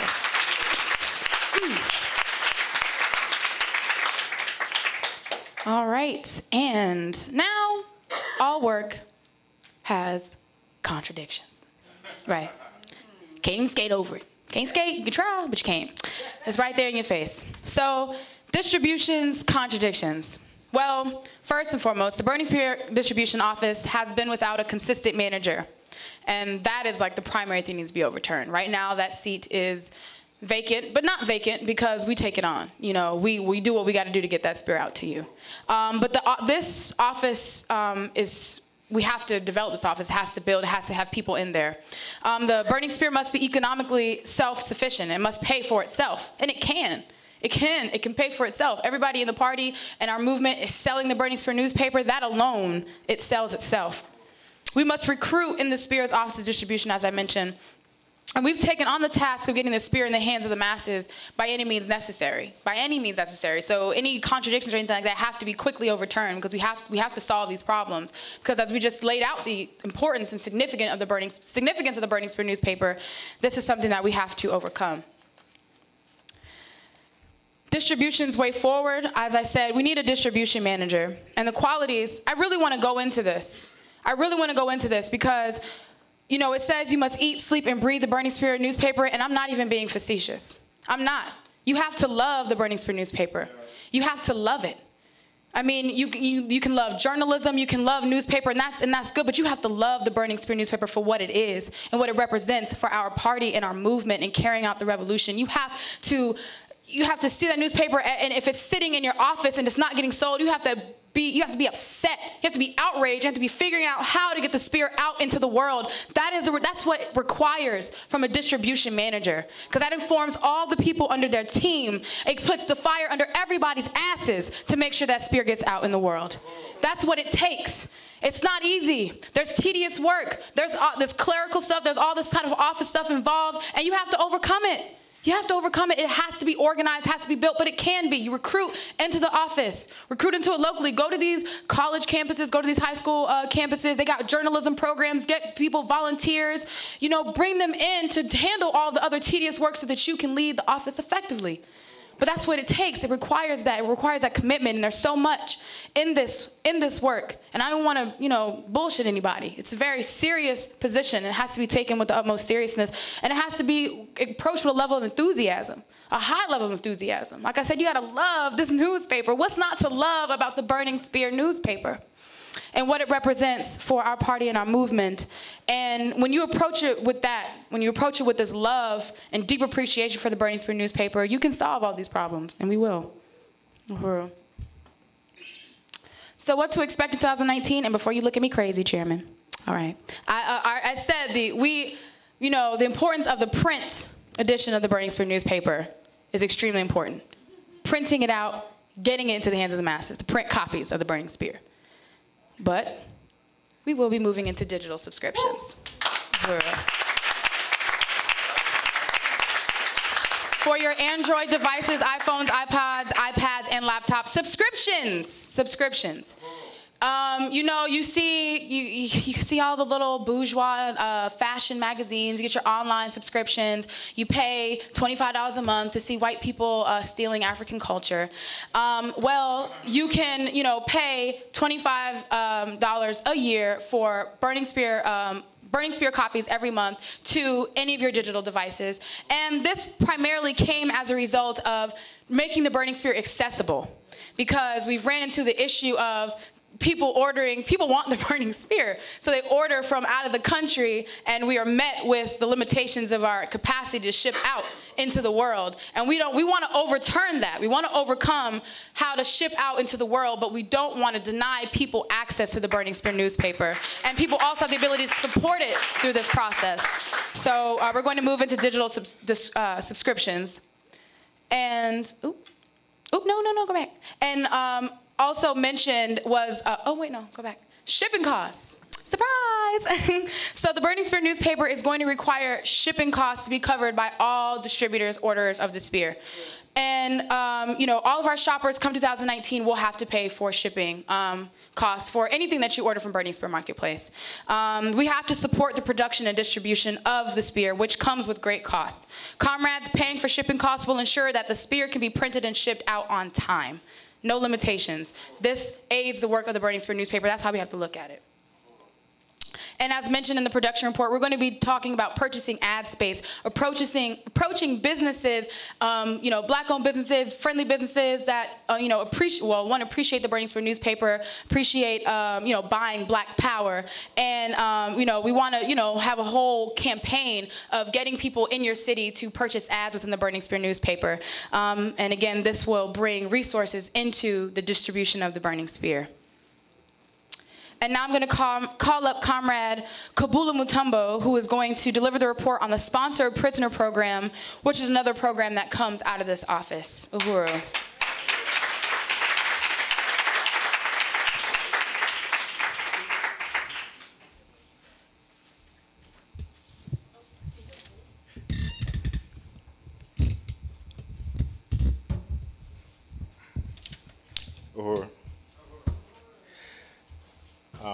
The Sponsored Prisoner Program is where we have to get the Burning Spear in every space that the African community is.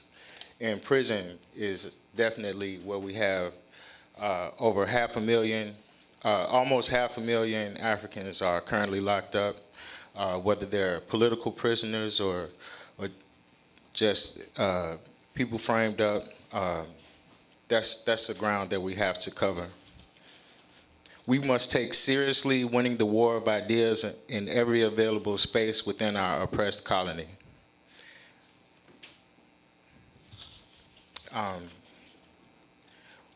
We're shipping the prisoners in all these locations.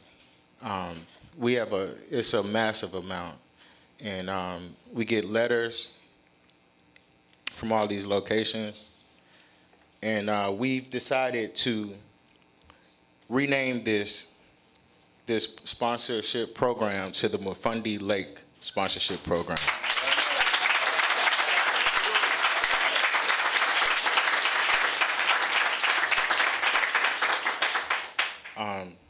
Inside the Burning Spear, Comrade Omowale K. Fing wrote an article where it says, on Sunday, January 21st, 2018, I was informed by Mala Lake that her father, Richard Mufundi Lake, had passed away that morning. The guards had found him unresponsive in his Alabama prison cell of 31 years. As of this writing, an official cause of death had not been determined, but Mufundi Lake Support Committee in Birmingham, Alabama, had been fighting in the prison system for years, demanding adequate medical attention for Mufundi and other inmates in Alabama. Carolyn Winnie Njeri Lake, Mufundi's wife and chair of the committee, wrote in one complaint published by the support committee in response to the third stroke Mufundi had suffered. She stated, "My husband was admitted to the infirmary at Donaldson Correctional Facility where he is a prisoner. Unfortunately, there is no doctor at this facility on weekends. As a matter of fact, 2 prisoners recently died in Donaldson during the weekend where no doctors were present." Not only that, Mufundi had been without his regular medication for 4 weeks prior to this incident. So despite what an official determination might say, the fact is that Mufundi's death is squarely on the state of Alabama and the entire colonial U.S. state that framed and put him there in the first place.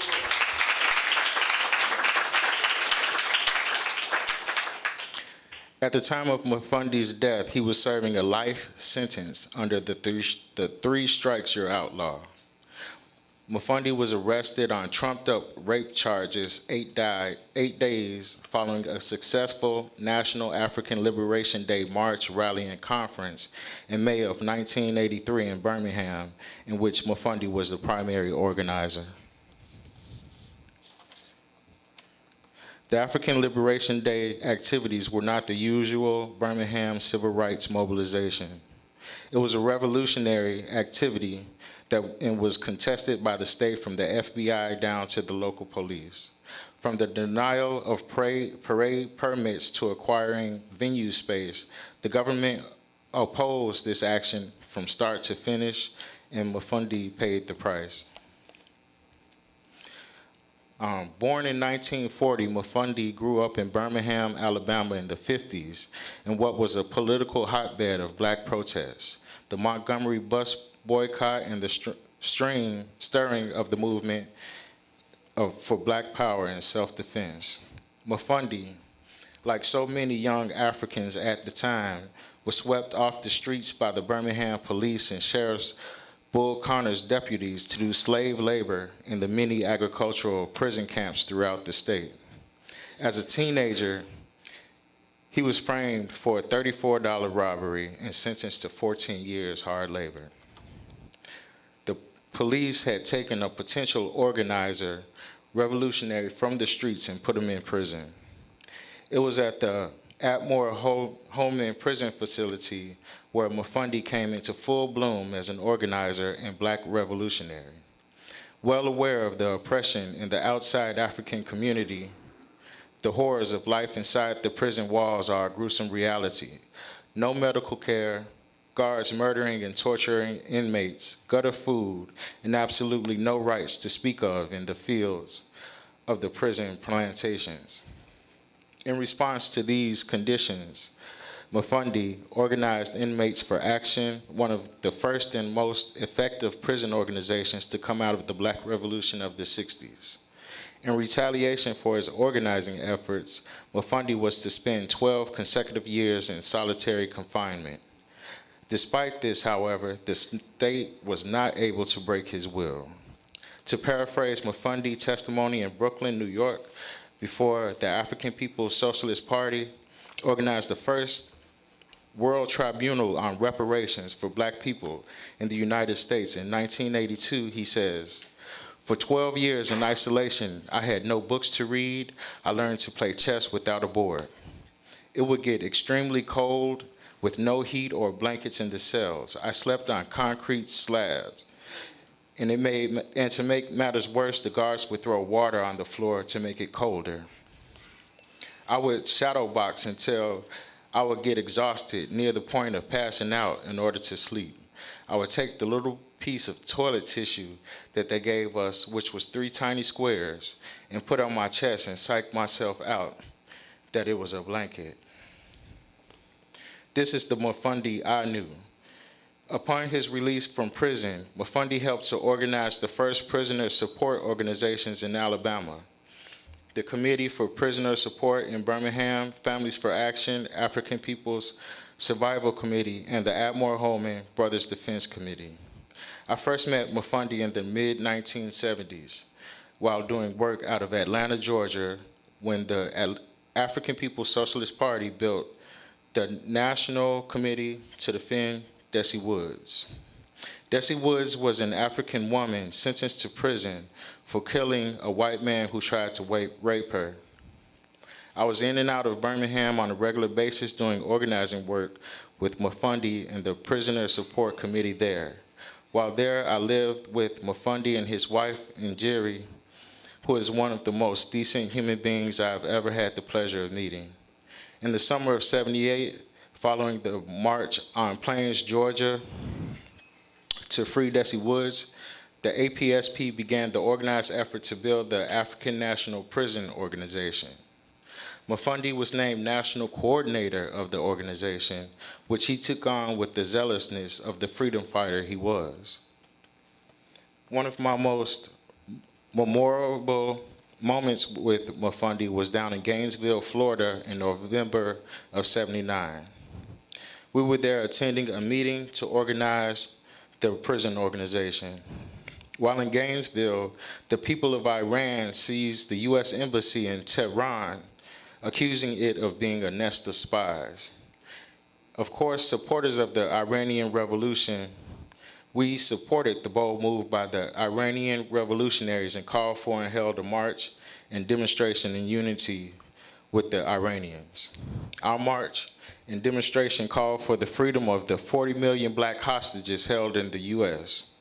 The demonstration was physically attacked by thousands of U.S. flag-waving white people shouting "USA, USA," and "Sand niggas go home." We had to fight our way back to the hood as Mafundi used a confiscated skateboard as a weapon of convenience.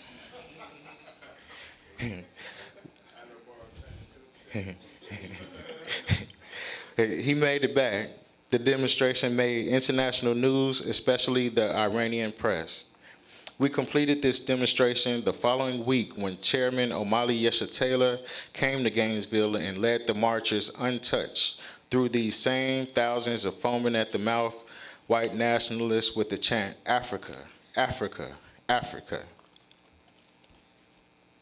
By the end of 1979, Mafundi and I were consistently on the road building the African National Prison Organization.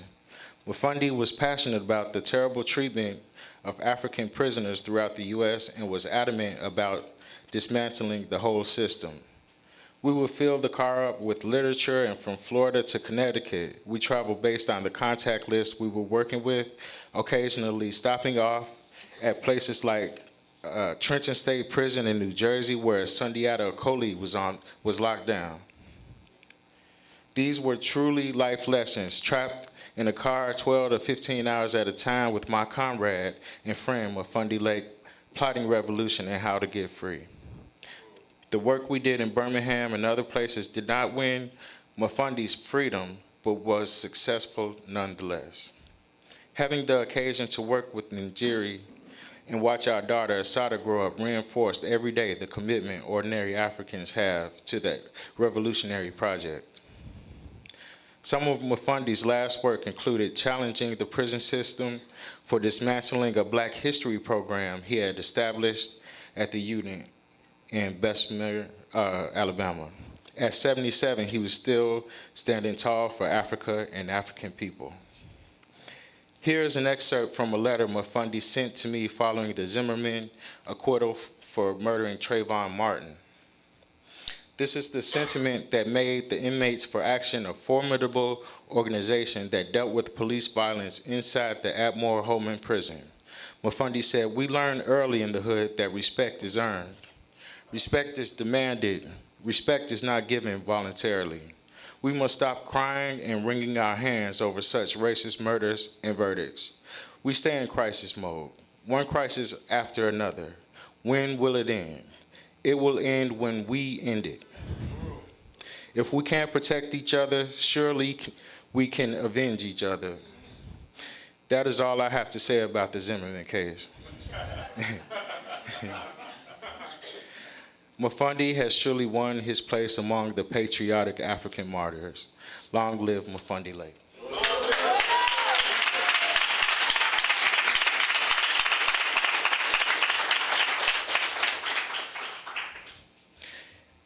Here we have the APSP Southern Region participating with the Mafundi Memorial with Carolyn Winnie Lake. Again, there's Comrade Kobina Bantusango.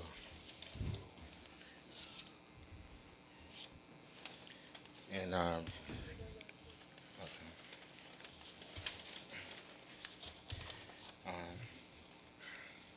the Sponsor Prisoner Program needs a coordinator that will document and organize prisoner letters, initiate responses to some, reviewing letters to be printed in the spear, and struggling with prisons that reject the spear.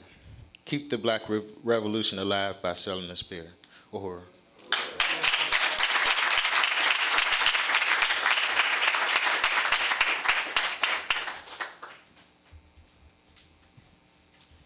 It's good. It's good. All right, Uhuru. So now it's time for the Black Power 96.3 FM reports.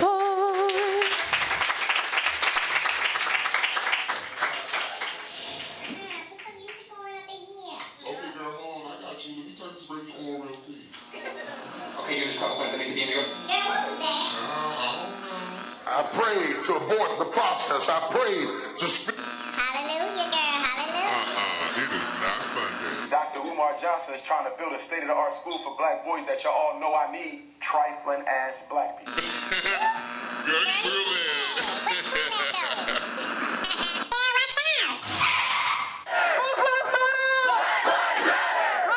They blocking another highway. Ladies and gentlemen, you are listening to Black Power 96.3 FM WBQULP St. Petersburg. We have the interest of the people at heart. Turn it up! We say, oh, power to the people and black power to the African community. Uhuru! Black power is more than just a phrase. It's a call to action. When you listen to Black Power 96.3 FM, know that's what you're supporting. Right on. Black Power 96.3 WBPU is your radio. We can't function without you. And that is the power of the community, but you have to exercise that power. We have destroyed the idea that African people cannot create their own media independent of white power. And that means that we have to do what's necessary to make it successful. It's your boy, Dia, the Joy Bringer. This is Came to Say Akile. This is your radio station, the People Radio Station. 96.3 St. Petersburg. Black Power. St. Petersburg. Oh my goodness, girl, yes. Leave it right here. And now we present to you your Black Power 96.3 FM staff. Underwriting Program Manager, Robert Quinones. Engineering Construction Coordinator, Sandy Thompson. Black Power 96 Bookkeeper, Lisa Watson. And last, but certainly not least, your Station Manager, Diakiese Lungi Sani.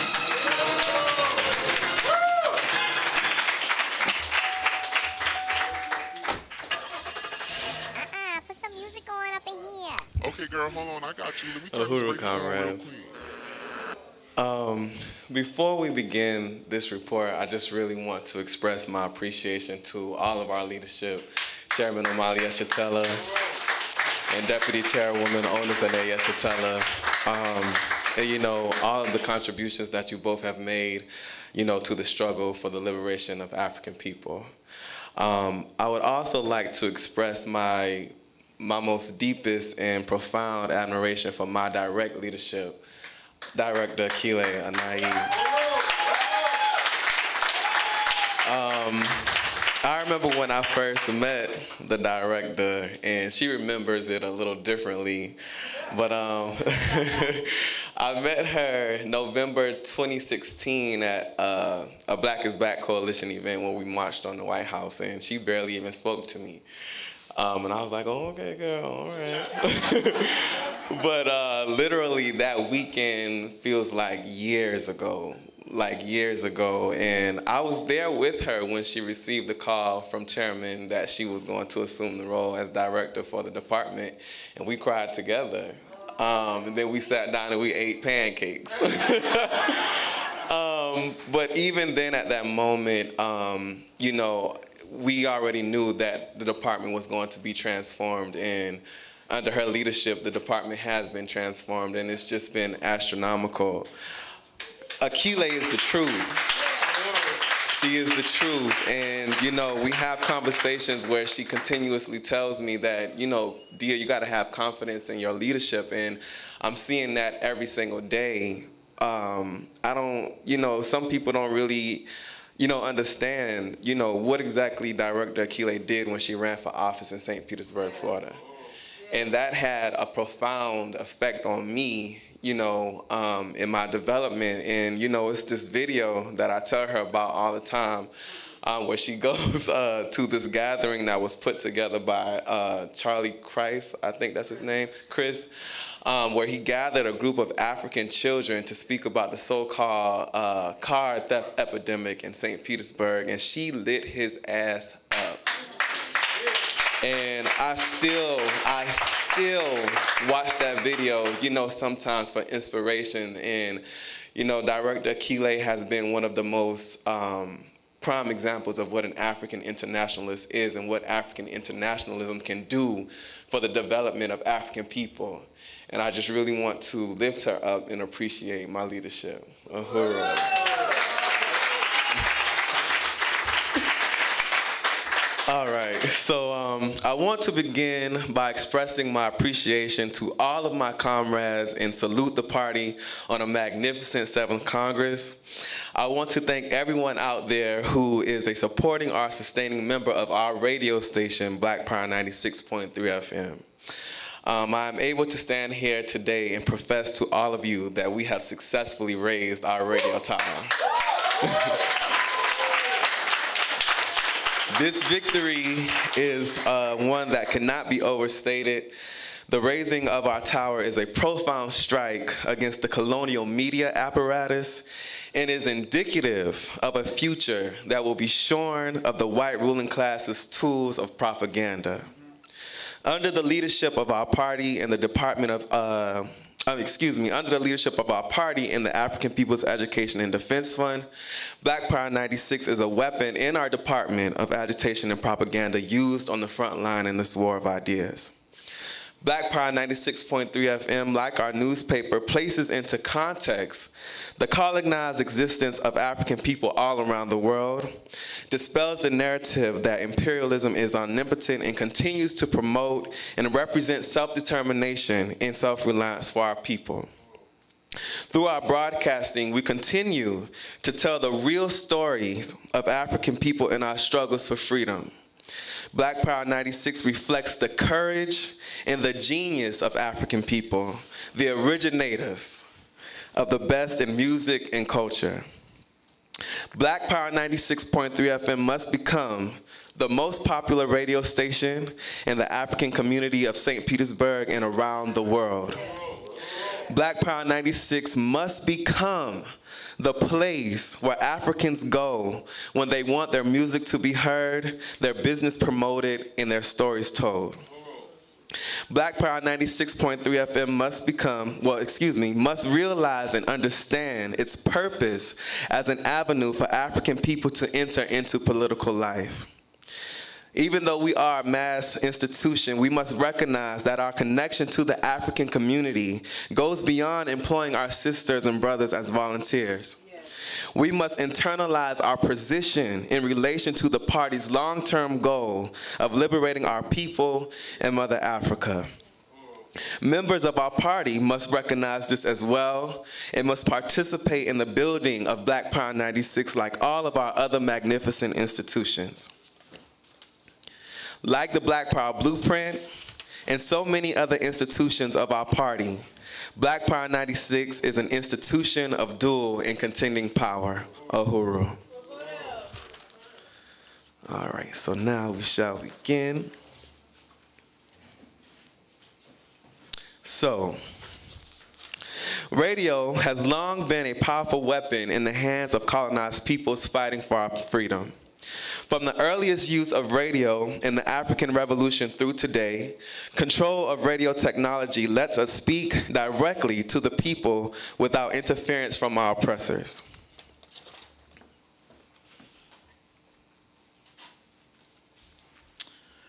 Radio played a key role in the African struggle to oust the French occupiers from Algeria. In the early 60s, Radio Free Dixie, produced by Robert and Mabel Williams from their asylum in Havana, Cuba, broadcast to listeners all throughout the U.S. And the Sandinistas used radio broadcasts to communicate with the Nicaraguan people to build support for the guerrilla war that overthrew the brutal neo-colonial government of Somoza in 1979.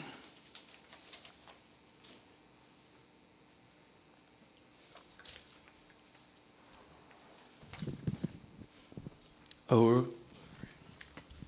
So today, we are fighting to bring African internationalism through the airwaves to our people as we declare our party to be the vanguard of the African Revolution. The chairman has always taught us to occupy every space, to fight in every arena that is available to us, and our party is doing brilliant work using the various online social media tools that are popular today. And our movement is seeing increasing attacks on this form of communications. Our Facebook posts and our messages are blocked, and we are denied the ability to boost our post. Our videos are taken down by YouTube. We continue to fight these attacks, to work around them wherever possible, and to maintain our presence in these powerful spaces. Meanwhile, we have built our own FM radio station, a unique weapon in the war of ideas we're waging.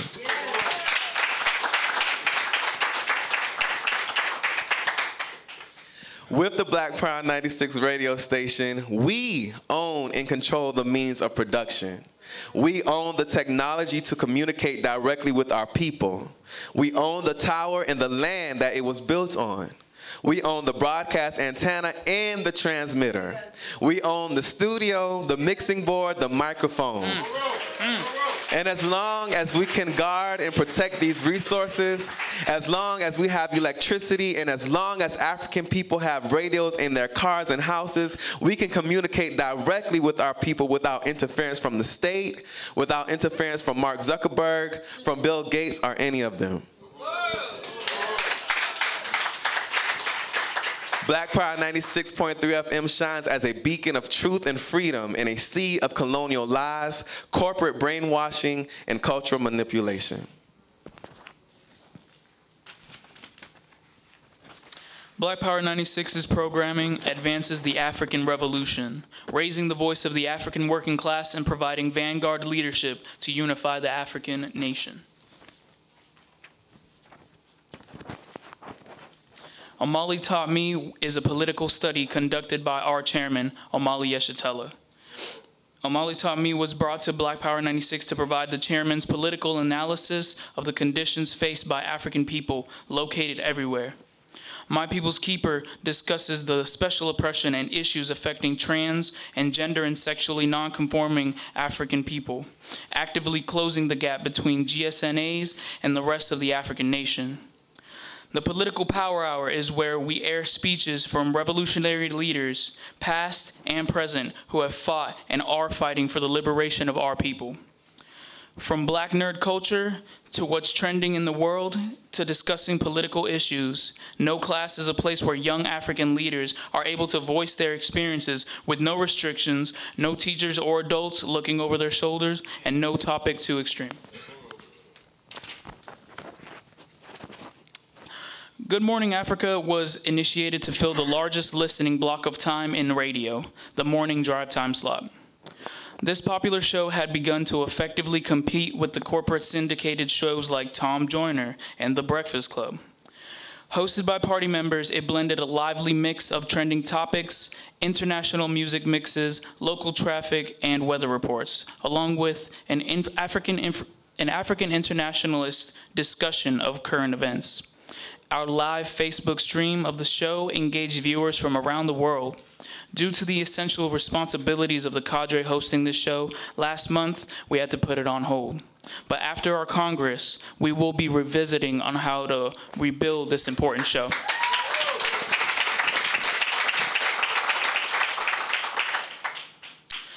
Black Power 96 also broadcasts special programs from throughout the African world. The first Sunday Jazz Hour is produced by our dear friend and supporting member, DJ Asada. It's a showcase of jazz music and its influence on music from other genres. Out of Toronto, Canada, producer-host Jalali, aka Norman Richmond, provides an all-African mix of music and politics. As he says, diasporic music is made in the West, but is not of the West. Comrade Jalali is also a regular contributor to the Burning Spear newspaper, where he brings his extensive history and network of contacts to a review of African culture and politics. Black Power 96 also airs the weekly broadcast of Black Agenda Radio, produced by Glenn Ford, senior editor of the Black Agenda Report and co-founder of the Black is Back Coalition. This dynamic show is co-hosted by Nellie Bailey, leader in the Harlem Tenants Union, and features news, commentary, and analysis from the Black left. Black Power 96 is building a strong team of talented local volunteer programmers who connect the station to the community, providing security and a growing pool of listeners, donors, and volunteer staff. Some of these programmers have come to us from a previous career on WRXB, a local AM gospel station that shut down in December of last year. Eddie Maltzby, host of the Florida Blind Boys, is one of these programmers. He is extremely well known within the community and has brought his base to the Black Power 96 family. DJ Heavy Love also came to the Black Power 96 station from another radio station, the Southern Soul Express. He highlights one one of the most popular but hardly known genres of black music, Southern soul. The Love Train is a sultry journey into the night with soul jams. New and old,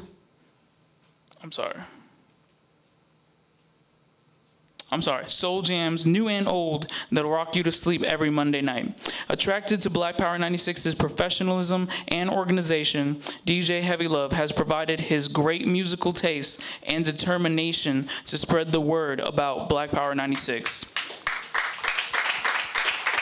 The Porch is hosted by our very own Charles Oliver, AKA Monkey Paw. Comrade Charles brings a brilliant mix of old and new hip-hop, old school, political, dance, and love songs. Black Power 96 is working to develop programming that makes African internationalism more prominent in our 24/7 programming. As an instrument of the party, Black Power 96 must be able to provide an African internationalist analysis for the deepening crisis of imperialism, winning the masses to this revolutionary theory that ensures the liberation of all African people. This will be done through daily newscasts, production of timely public affairs features, or mini documentaries. Promotion of African internationalism through short, dynamic editorial productions and promotions of APEDF and other party organizations through PSAs.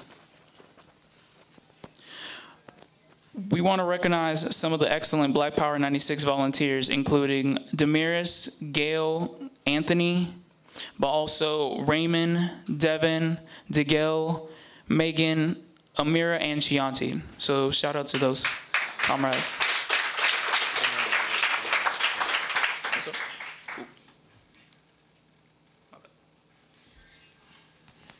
As the chairman has taught us, the people are everything. Black Power 96 is radio by and for the people.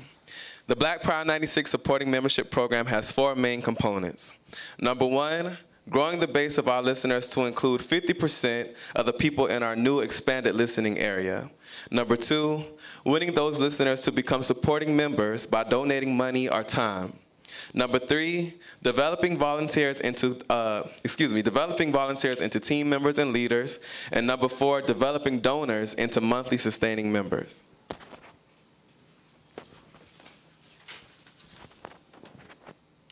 Black Power 96 meets new people through our on-the-ground outreach, which includes going door to door in the community with surveys asking about people's radio preferences, outreach tables at local concerts and community events, putting up posters around town in local businesses and busy areas. And in 2018, we initiated the Operation Blackout Outreach campaign. Our goal is to make half of our residents in our listening area into loyal listeners, members, and volunteers.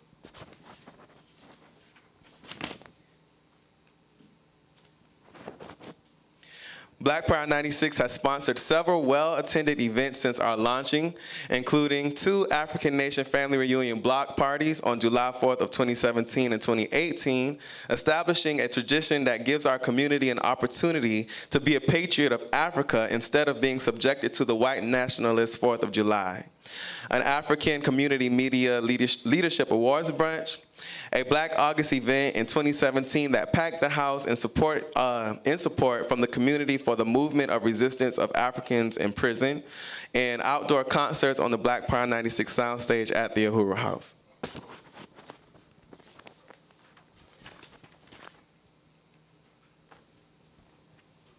Black Power 96 is working to spread African internationalism far and wide, making it accessible to Africans everywhere on the FM airwaves, on the web, and on their mobile devices. We will be focusing on working with movement organizations in the regional hubs to make sure that they are armed with literature and promotion for Black Power 96 and how people can tune in and support the station via the mobile app.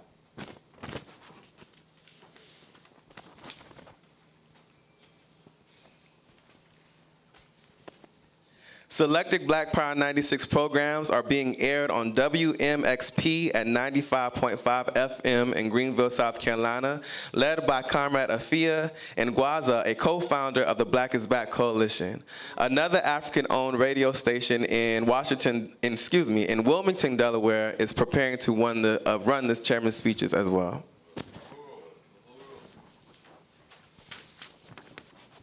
We use all methods to encourage people to come to our Saturday volunteer orientations and work days.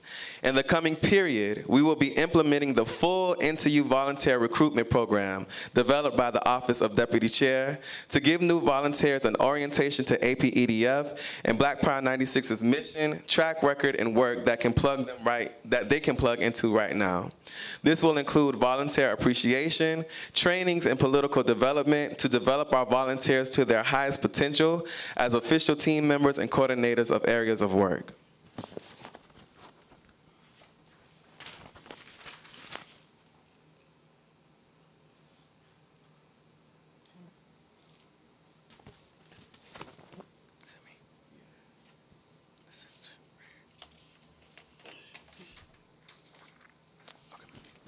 We want to, sound? A sound though, where the sound at though, there we go. We want to recognize some of the, wait, that's not it. Ooh, skip that.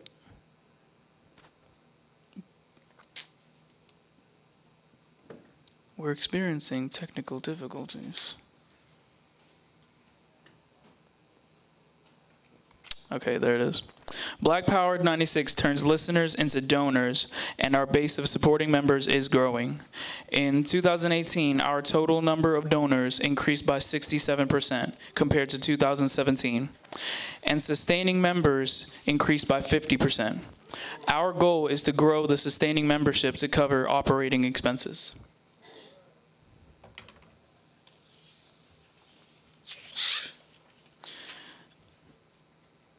Then we use a February and July membership drive and special fundraisers like #GivingTuesday and the end of the year fundraising to fund special projects and improvements to the station. There are 3 membership levels. The Nina Simone level is for people who donate from $5 to $95 one time or who sign up for to donate $5 per month. The Bob Marley level is for people who donate $96 to $295 one time or who sign up to donate $10 per month. The Marcus Garvey level is for people who donate $269 and up one time and who sign up to donate $25 per month. And if someone doesn't have any resources at any given time, they can sign up to save $96 in 96 days. With the understanding that the political and economic are one, Black Power 96 is striving to be economically self-sufficient. Currently, Black Power 96 is funded through 4 main streams of revenue. Number 1 is one-time direct donations from individuals. This makes up the majority of our income. Number 2 is monthly sustaining members, and it makes up the next largest chunk, 15% combined. So supporting members make up to 82% of the total station income. Number 3 is special events. That is ticket sales and vending fees from events like MLK Day and the African Nation Family Reunion Block Party. Last is underwriting, which is donations from businesses that make up to 5%.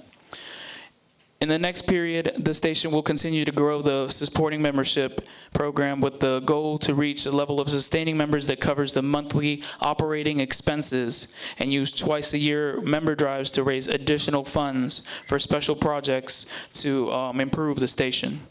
And we will massively grow the base of underwriting support from the business in the community and online businesses that want to reach our audience around the country. Underwriting is an important stream of revenue for Black Power 96. It is a way for Black Power 96 to develop relationships with supportive businesses and to build a strong network of businesses dedicated to Black community economic development. This network and the ability for small independent businesses to be exposed on the radio airwaves helps achieve APEDF's mission to address the grave disparities in economic development faced by the African community. Black Power 96 has received underwriting support from community businesses including Love Food Central, Food Max, Moon Dust Coffee, Rick and Vince's Wangs and Things, Gordon Healthcare Training, Heavy's Food Truck, and Chief's Creole Cafe. The Mojave Theater has been a regular underwriter for Black Power 96 and has provided tickets to A-list performers and concerts. As our party continues to gain prominence, BP 96 is sure to experience expansive growth. The raising of BP 96's radio tower shows that this is already in motion. Underwriting will be a valuable tool on the economic front. We aim to have a relationship with every African-owned business in the South Side St. Pete, providing a means of self-determination and economically unifying the African nation. We are also targeting concert venues and promoters who have a need and a budget to promote their shows. Having a Nice Time karaoke night will serve to unite the Southside African community and surrounding areas through the fun of karaoke. It will also serve as a revenue stream to bring resources into Black Power 96.3 FM. This will be a great, fun, and creative way to build this fantastic institutions base and deepen our presence in the community. Black Power 96.3 FM offers us the ability to take our skills back into our own hands. This includes technical engineering and radio broadcasting, training for free. People pay thousands of dollars for a degree in these skills that we are learning every day through hands-on work with the station.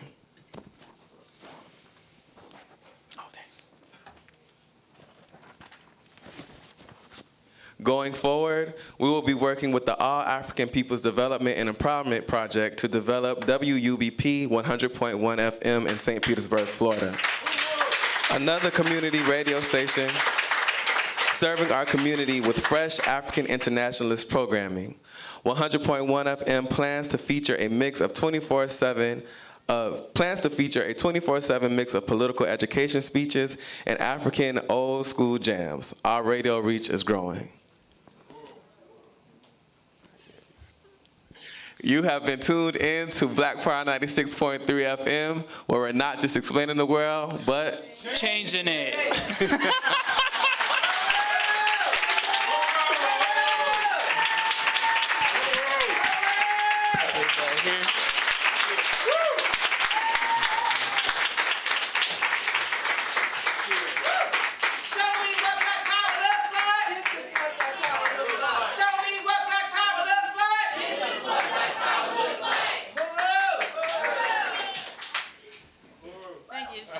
Thank you to the best proofreader in the room, Chairman Amalia Shatilla. Get it off the screen. So, right. It wasn't in the Burning Spear, though. All right, all right. So how's everybody feeling right now? Feeling good? So we have a few more reports. There's a lot that goes on here in the Department of Agitation and Propaganda, a lot that we are responsible for. So we got a couple more presentations, a part of this overall report. And the next is the economic question of agitation and propaganda. I'm excited for this one. So the economic and political are one, building Burning Spear Media as an institution. What'd I do? Okay. Building Burning Spear Media as an institution of Black Star Industries. So the Department of Agitation and Propaganda is taking our economic development work to the next level. Through Agiprop programs and services like our multimedia services, shared services programs, co-sponsorship program, and at this point, this is when you guys really need to start referencing the materials in your packet. And also party merchandise and publications, such as our posters, greeting cards, African nation flags, t-shirts, buttons, etc. But first, first, we just want to salute Chairman Amalia Shatella for giving us the understanding that politics is concentrated economics, and that in order for this revolution to be successful, we must be economically self-reliant.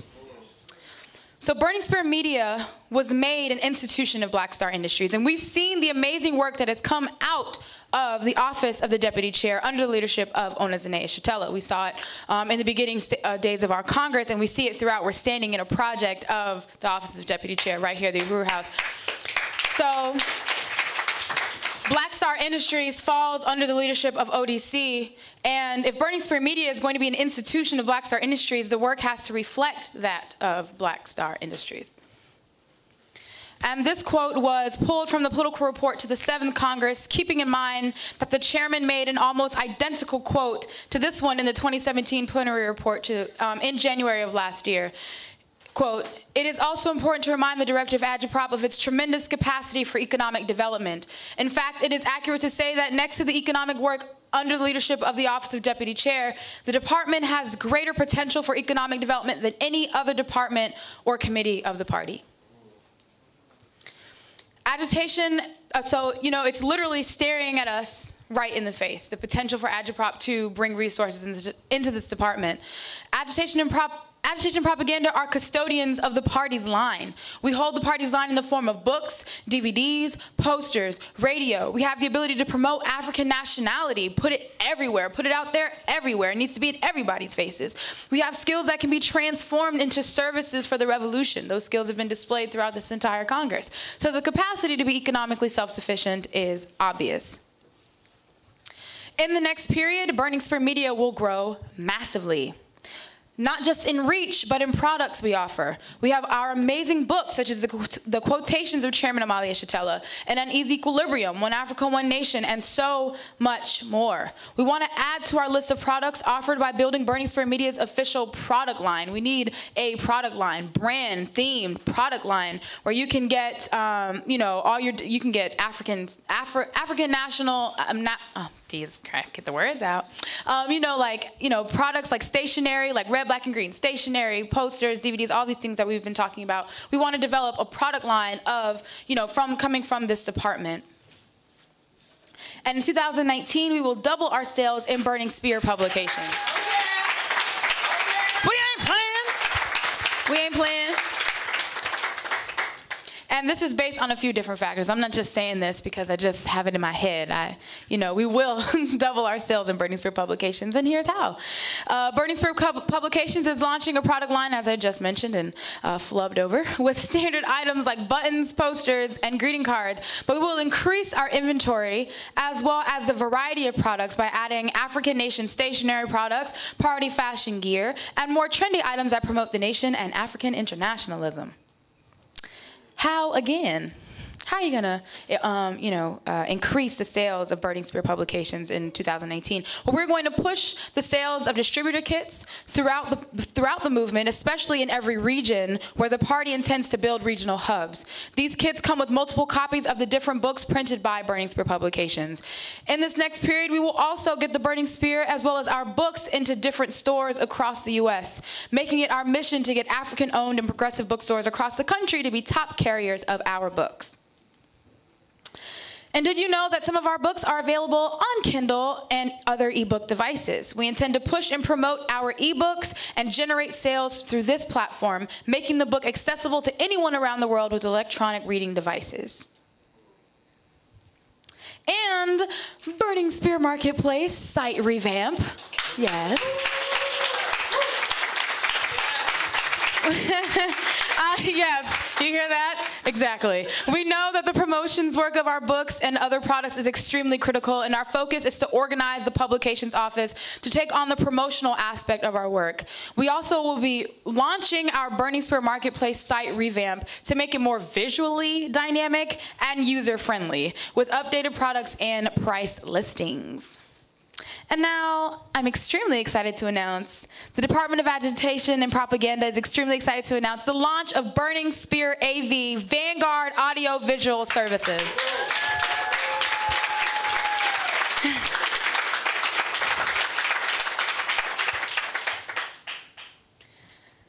With Burning Burning Spear AV, we will accomplish professionalizing multimedia services at movement events to facilitate and ensure the best possible program. We'll train members of our party on various aspects of AV, lighting, soundboard engineering, filming, recording, live streaming, DJing, etc. We'll create a consistent revenue stream for the Department of Agitation and Propaganda by performing AV services. We do this all the time. We do this all the time, performing AV services, traveling all across the country to perform AV services for different events.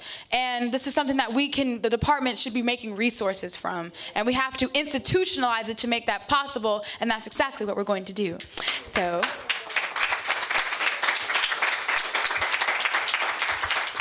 And lastly, we want to open party AV services to outside events at Aquaba Hall. People come book Aquaba Hall all the time, and other venues where people from outside of our movement can hire us. You're having a party at different venues and stuff like that, and you need a agitprop or AV team with reasonable prices, and it's black-owned, those kind of things. This is it. This is going to be the AV team that is going to conduct all those services outside of our movement. And if you look inside your packets, you will see our beautiful, gorgeous business cards. Yes. And, we learn and develop different skills, and Comrade Dia actually mentioned it. We get on the job training and become professionals, all while serving the success of our different events. These are skills that white power will demand you to pay thousands of dollars for, to learn it in a classroom. We acquire these skills. We do it. Acquire these skills in the process to further drive out white power and equip our people to be masters with our own equipment. We don't need you, cracker. So another program we are going to reinstate is the Shared Services Program. This program was initiated back in 2015 and dissolved without proper leadership. And I want to shout out ANWO right here, Comrade President Yejiday, because this comrade and this organization has been the only organization that has been our most consistent contributor to this program since its initiation. And when it was in limbo, she was like, "What's going on?" And I was like, "Oh, I have no idea." And then when we found out, she was like, "Oh no, I'm gonna keep paying," because recognizing the significance of agitprop. So we want to appreciate Comrade Yejiday for that. And in your packets, you're going to see the breakdown of the Shared Services Program. So all of our organizations, get ready for it. You guys know it is coming. So the Shared Services Program is similar in fundraising capacity to a sustaining membership-based organization, right? You pay membership, dues, etc. Where each month, different departments and organizations of our party would be required to pay a monthly fee to Agitprop for the unrecognized day-to-day work that Burning Spear Media does in promotions, web, IT, etc. It's a lot of unrecognized stuff that we do on a daily basis, and you got to recognize it. It's a lot of work that goes into it. And you see here, it's a very quick, easy process. Monthly payment from party departments that will sustain Agitprop. Agitprop will provide promotional and advertising services. Each department benefits from promotions as well as web, IT, security, and trainings. Web, IT, security, all those kinds of things fall right under this department, and this department is the thing that provides it. So what comes with shared services? Well, with your monthly payments, each department and organization is entitled to all of these things listed, and you are able to see how important each task is in the daily work of your department and organization. When it's broken down, you're staring at it right in the face, you realize how, the work that Agitprop does on a daily basis. So we got promotions through the Burning Spear newspaper, radio PSAs, Burning Spear online and party social media, web IT work, centralized website management, web IT tools and protocol development, online web, IT, and security, which also requires, the developing of equipment, having to purchase new equipment, all these kinds of things. That's what this department is responsible for. And archiving, DAP investment in digital hard drive storage, maintaining video records of all major movement events, storing and digitizing of events. That's what we have to do, so our party has to support, the work and objectives of the Department of Agitation and Propaganda. So, uhuru.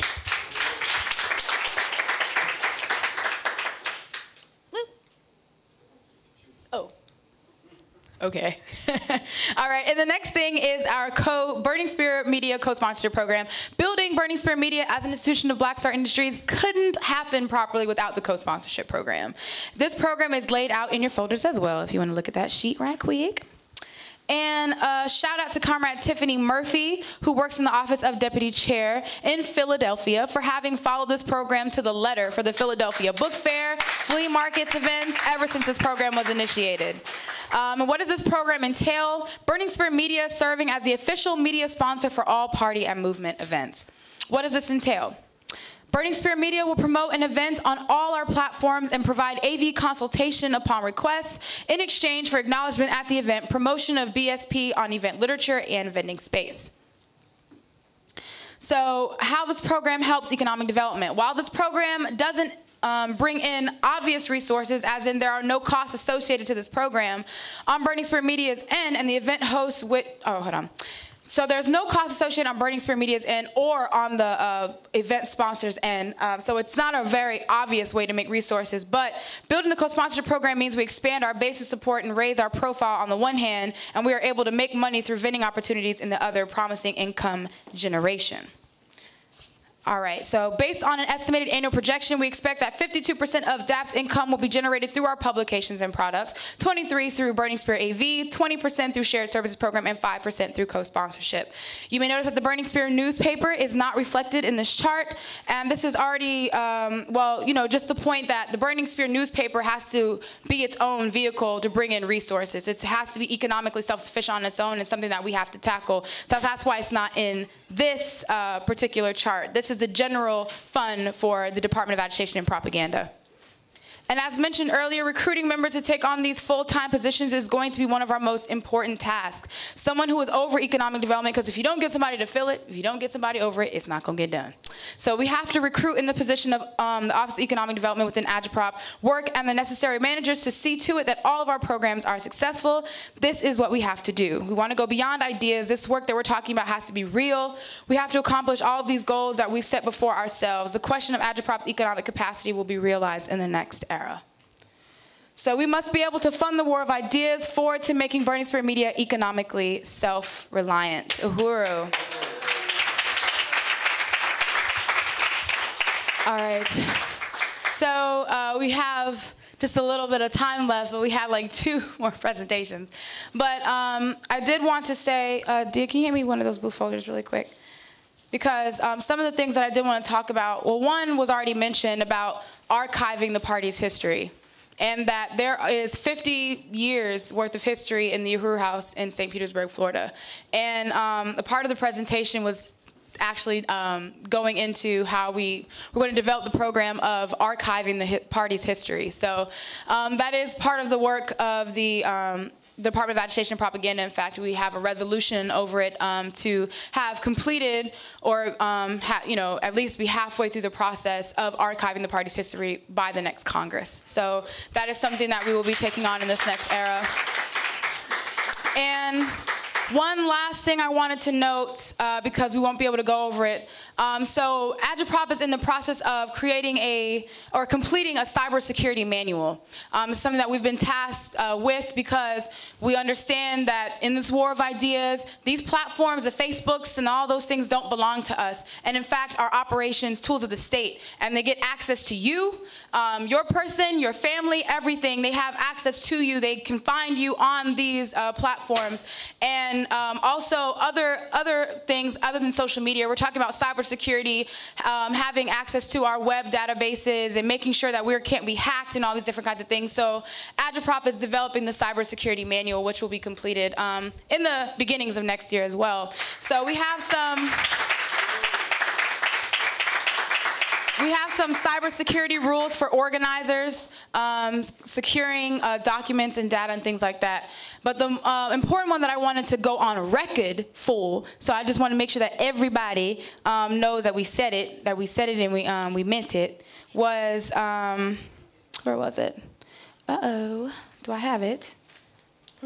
It's the talking about social media protocols. And, oh, it's not in here. Okay. So it's kind of like there's a protocol for all movement websites and social media accounts, like in terms of what you do when you create a social media account, because right now we have how many social media pages? Over 100 social media pages. That's insane. We have to minimize that because we have to have control of our social media platforms.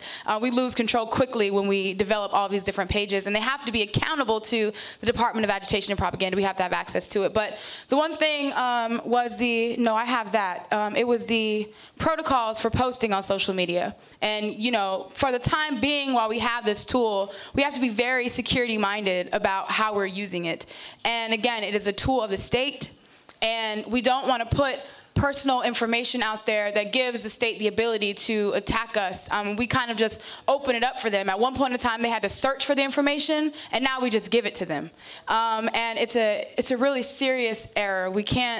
We have to be very careful. In this period, we're heating up. The party is heating up around the world, and revolution is becoming the main trend. And this platform is going to be shut off from us, but more importantly, it's going to be used against us. So we have to be security-minded when we're posting on social media. It is not our friend.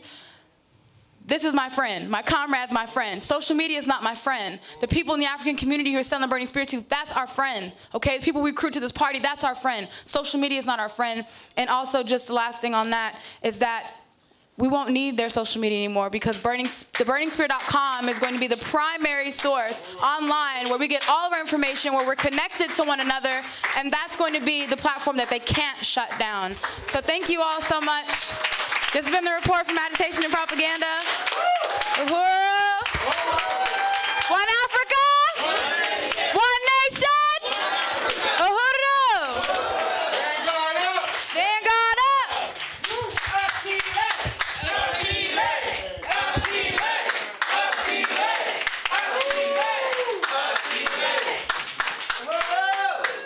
Okay, we have a council discussion. I think so. Yeah.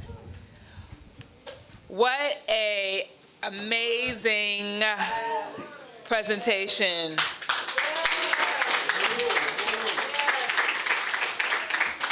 Diciona was sitting by me and she was just like, oh, now I know what they do when they produce the burning spear. Like, there's so many different layers in order to make that work happen. So I just really appreciate that. And also, like, all the great developments that are happening to ensure that, you know, we can own our own media and put it out in the world. And so do we have time for questions and answers program? Yes. We do, okay. So Keeley may want to come up to the stage, and because I got some questions, but I'm going to open it up for discussion and questions from the audience. Take any questions. Anybody coming up? Yes, I see some questions happening. No? Yeah. A lot of movement. A comment? Yes. Go ahead. Don't touch the mic. Uhuru, Kyle, could you turn me up? Brandon. Thank you. Uhuru, I just really want to appreciate the Department of Agitation and Propaganda, Director Keeley's leadership, and I wanted to unite on the social media posting protocols as far as our personal. I know people looking at me strange, but but I was watching a documentary on Rakim Balagoon, and he was the first black identity extremist that was prosecuted under that title, and how they gathered all the information or the evidence, so-called, of the activities was through social media and what he was posting. It was not anything that no hardcore evidence or anything like that. They just saw what he was doing and what he was posting. So, you know, I just wanted to just unite with the social media protocols of you know, especially, you know, party members posting to our personal pages. I remember I posted something early on, like, you know, a long time ago when I first entered the party, not a long time ago, a couple of years, but and I said something to Chairman. Chairman told me to take it down, and I said something like, but it's my social media page. It's my social media page. And he was like, is it? He said something to that effect, and then, you know, I really understand the importance of us following the protocols, and those protocols that's being laid out will certainly give us enable us to be armed and make sure that we don't compromise our position or our party's goals. So I just wanted to make that comment. Uhuru.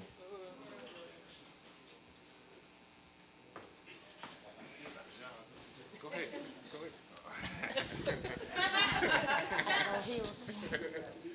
Uhuru. I really want to appreciate the whole team and Director Akile and Naya's portion of the presentation was showing the first spear, and it just brought me back to during my sponsorship with Kobina, like having to learn about the importance of this spear and having our own paper and propaganda in that way, because social media may not always be available to us, especially, you know, once the revolution gets to a certain point. So I think it's very important, and I just really want to appreciate all of y'all work, because initially coming into the party, I really didn't realize the significance of the spear and having our own paper and social media and things like that. And it just really makes me, especially Naya's portion of the presentation, really brought me back to like reading about the Algerian Revolution and how important it was with the paper, and then also to Black Power 96, like having our own radio, and how we have to stop listening to their propaganda, their radio stations, and just how during their revolution they cut off their the colonizers' radios, and that's how they were able to communicate with each other in the mines and all those type of things. So I just really want to express my deepest appreciation for this committee and for this this team and for making it happen. And for those of us that don't realize the importance of it and the significance of it, you know, initially. And I just hope after your presentation that everybody here and everybody that listens to Black Power 96, that reads the spear, realizes and recognizes the significance of what you all do. So I just really want to express appreciation to you all.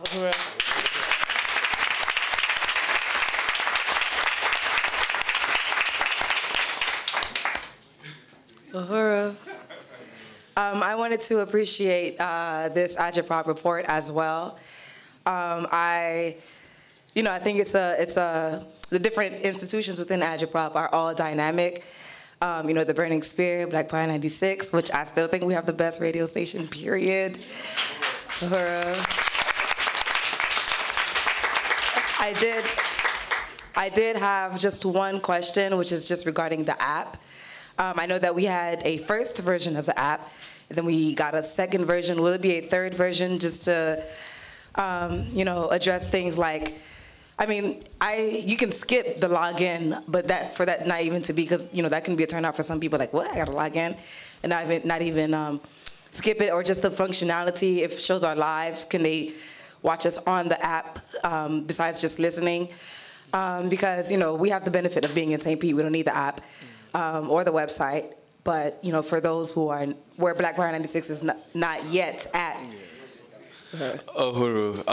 Yes, we've, upon the version that we have now, we've been facing a lot of contradictions with this app. People download it and sometimes it doesn't play, and, other various contradictions that we've experienced. And the app developer that we're working with now, they don't specialize in, radio apps. It's like a retail app developer for like clothing and things of that nature.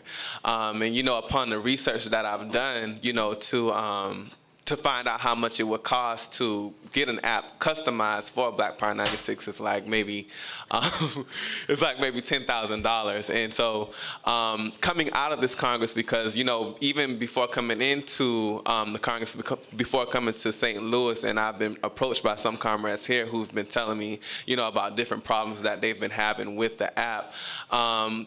We are going to be meeting with this developer because she developed the app that we have now for free. Okay. And so it's just going to be a process of going, revisiting the contradictions and overturning them. And then, we're not even saying that it's not a possibility for, it's not out of the realm of possibilities for Black Power 96 to raise the resources to get our own customized app as well, too. So, Uhuru. Yeah, Uhuru.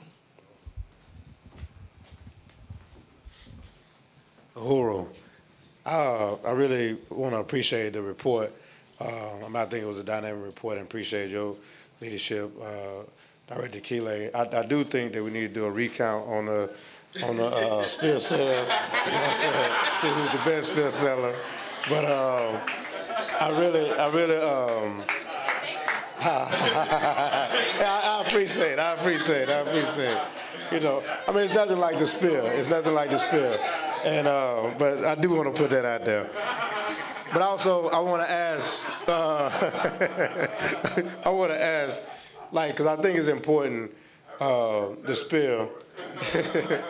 I want to, like, one thing we have been talking in the Southern region is really encouraging people to write for the spill. And it really stood out to me when you talked about, like, training people how to write for the spill. And I want to make sure we're clear on how is that process going to happen, because as we organize in the community, and you'll find some people just be looking for the spill, and they even have a lot to say, but really how does that process happen? How do we connect with it? And how do we also connect, you know, people in the community with that process to be able to write for the spill? Uhuru. Uhuru. I appreciate that question. And in terms of like the Burning Spear online, theburningspear.com, people can go on there and, you know, sign up for the Spear and even say what they prefer to participate in. Internally, we've had people request Spear writers trainings, and Comrade Olafin has actually conducted those for quite a few members, including MPDM's Info and Ed department conducted a writers training for. So it's upon request, also visiting theburningspear.com. It's something that we need to think about putting in the Burning Spear as well, just saying, you know, like, you know, contributors want, you know, submit your letter to the editor, write for the Burning Spear newspaper, things like that. Different ways we can promote it, put it out there that it's available. But just in terms of within our own movement, like I said, theburningspear.com, or upon request, requesting it from the Burning Spear newspaper, myself as editor-in-chief, and, you know, we'll get that set up. So bring your writers. Uhuru. Uhuru, this is Ona Zane. I just really, really want to appreciate this workshop, and I also want to, I was actually in the NCC meeting when the chairman called you, and at first I just couldn't understand your response at first. You were just bawling. I was like, what's going on, you know? But it was, you know, it was the right choice. You know, the chairman called it and made the right choice. You're a tremendous leader. You came in and you just swept the house and cleaned the house, and, you know, look at the team that you built. It's just phenomenal. I just really want to salute you and your whole team. And I just want to say too that the whole question of the production of the newspaper, O'Fallon, did I say your name right? O'Fallon, all the way from Hawaii, you know, you came, you know, to make it happen. Anytime that I had any challenges with my Spear article, I mean, you were right there on the spot trying to help us really put it together. I really want to appreciate just knowing the process that it has to go through, because a lot of people don't even realize what it takes to produce that Spear. And that presentation was, you know, spot on. I really want to appreciate it. And just the whole, you know, history of K-Fing and what he has brought to the Burning Spear newspaper. You know, it's just, you know, incredible. And I do unite with what the chairman is saying, that we really need to sit down with our leaders and really capture them, you know, talking about the history of the party. I think it's really, really important. And then I wanted to know, before I go there, I want to just really salute the Akese. I mean, you know, Black Power 96 is part of APDF, and you have really did an outstanding job in representing APDF and the work that you have done and the leadership you and Director Akile has come together, you know, under extreme circumstances. I know some of the things that have, you know, taken place over even the last month that you had to deal with, and you guys came together and really made it happen. So I really appreciate that. Also, the question of the prison sponsorships, and I know within the ODC, you know, we're getting ready to kick off the African Independence Workforce Program, and I really wanted to know, like, how we can really partner with, you know, this particular program to get prisoners. You know, we have a lot of, not a lot, but we have prisoners working in our institutions that, you know, come out and do a tremendous job. We just want to see how we can bridge that gap to really work with that particular sponsorship program and, you know, somehow partner up together as well. Uhuru. Let's call a meeting. I'm a little taller? Just a tad bit. A tad? Okay. Uhuru. I have a whole bunch of stuff that I wanted to raise. So I just wanted to get clear around the Harriet Starter's column. It's not written by, even though I write most of the articles, I am the editor. So that means that any African woman can write an article and send it in for the Harriet Starter's column, not just Ann Woe, not just me. Yes, so any African woman who wants to represent, you know, the struggles of the African working class can send it in to me before the 6th, and I can edit it and send it over to Burning Spear Media. So I just wanted to get clarity around that. And then also, I really want to struggle inside AMWO to have, because I asked the question before around the number of African women in prison who are getting papers, and I think the response was like, we don't know, or the number is really insignificant. And I just think that we have to be able to politicize African women in prison, because a lot of what we hear is about African men being politicized, and that's the forefront, but I want to see, and I want AMWO to be instrumental in politicizing African women in prison. And even within our movement, whenever we organize and talk about this whole prison question, that we also talking to men and women who may know, you know, women who are in prison and get their information so that we can sponsor them. And I think that everybody's presentation was great. But I really want to appreciate the KSA for the program, My People's Keeper, which I think is really profound.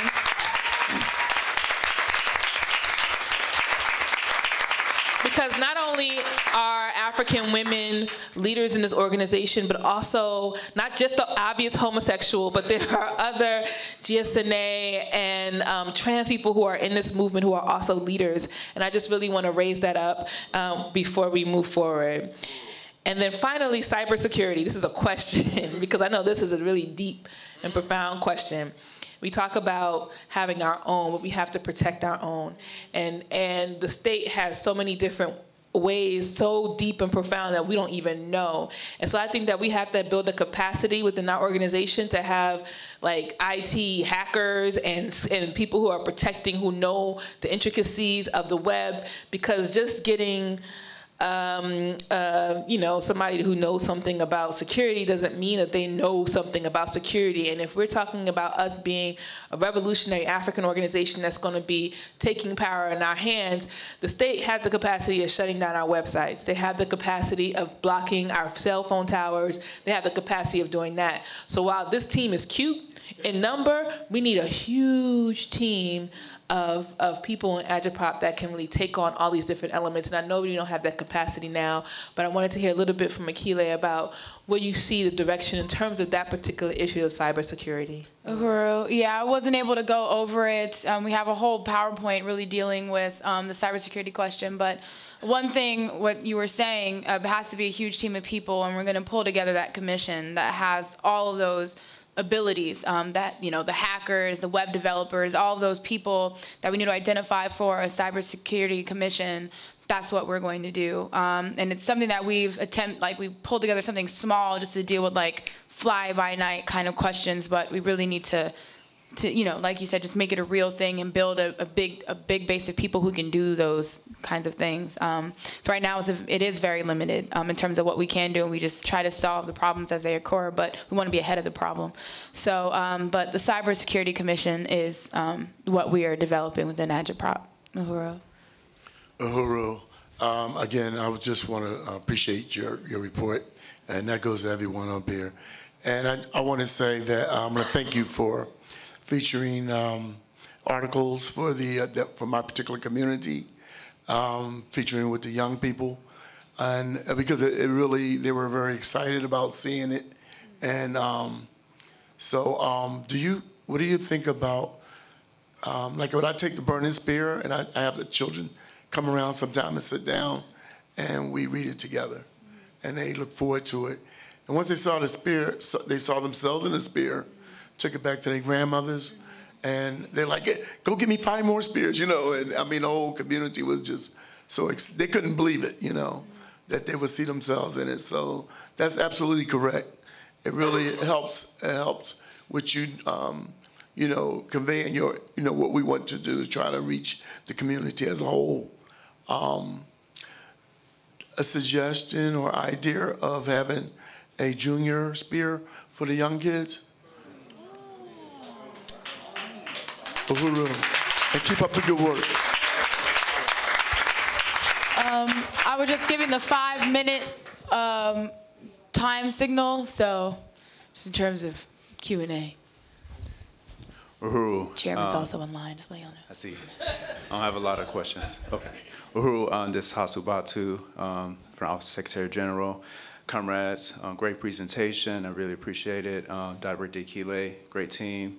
One of my questions is regarding, I know before you had monthly, I think it was weekly spear trainings or whatever, but do you guys plan on like not having weekly trainings, but maybe like some videos as far as like outreach or whatnot in that regard? Because sometimes when I do outreach, I might come on a little too strong.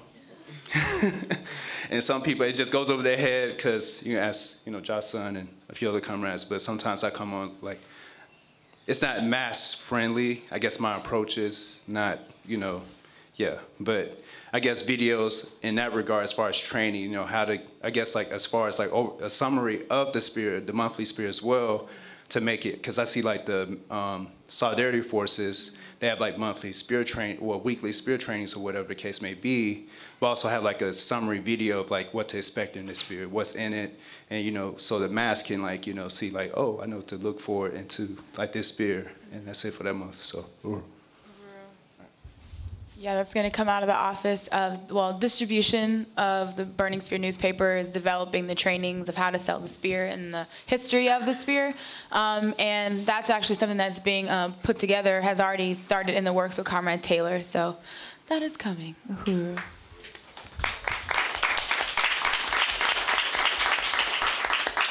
Uhuru.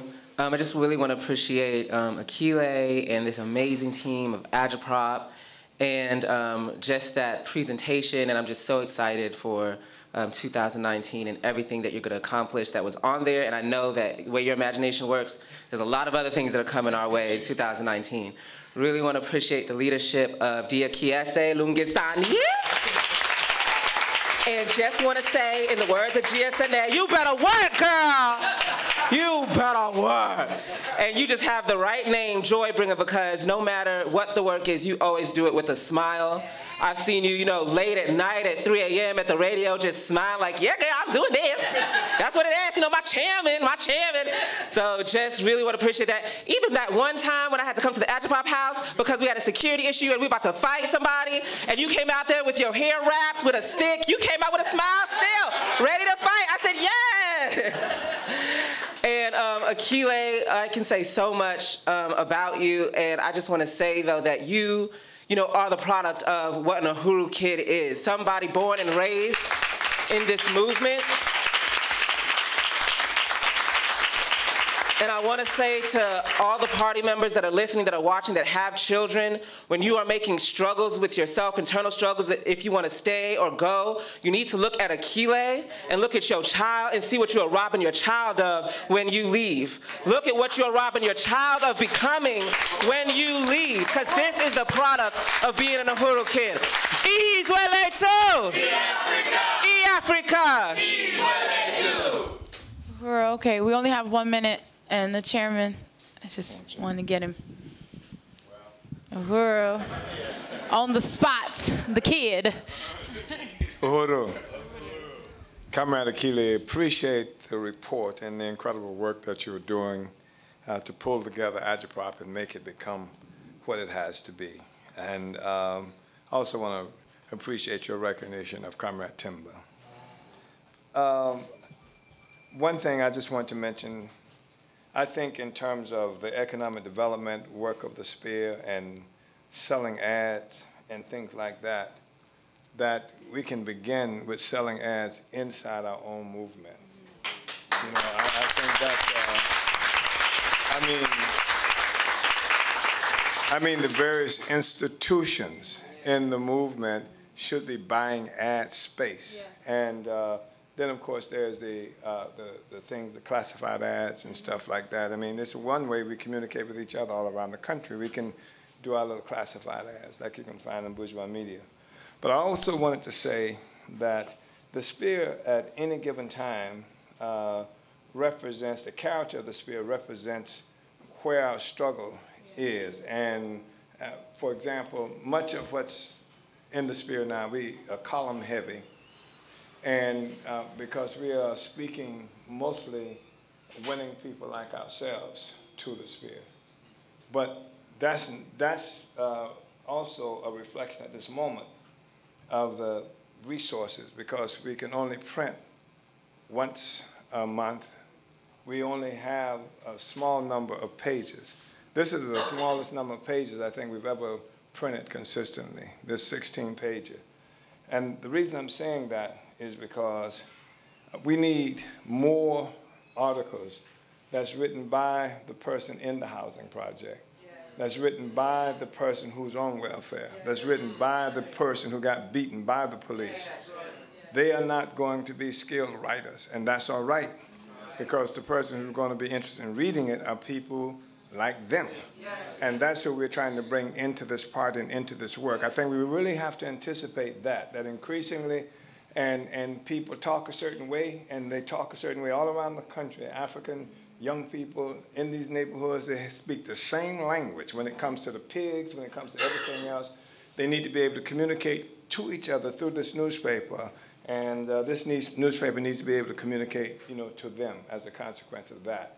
That's how we organize in the housing projects and various other places, because when they open it, they need to be able to see themselves reflected in the way they talk, the way they look. They need to look at each other and things like that. That's part of what we mean in terms of the class character of the newspaper as well. Right now, as I said, it's column heavy, and that's a reflection of where we are at a particular moment. We are trying to win people like us. We win people like us, then we go out in the world to win people, because we get the theory, we get the line, now we take it out to the world, and we win people who are not like us yet, but who can become us, and that's who we want writing in this newspaper, and that's who we need to be writing for and about. Uhuru.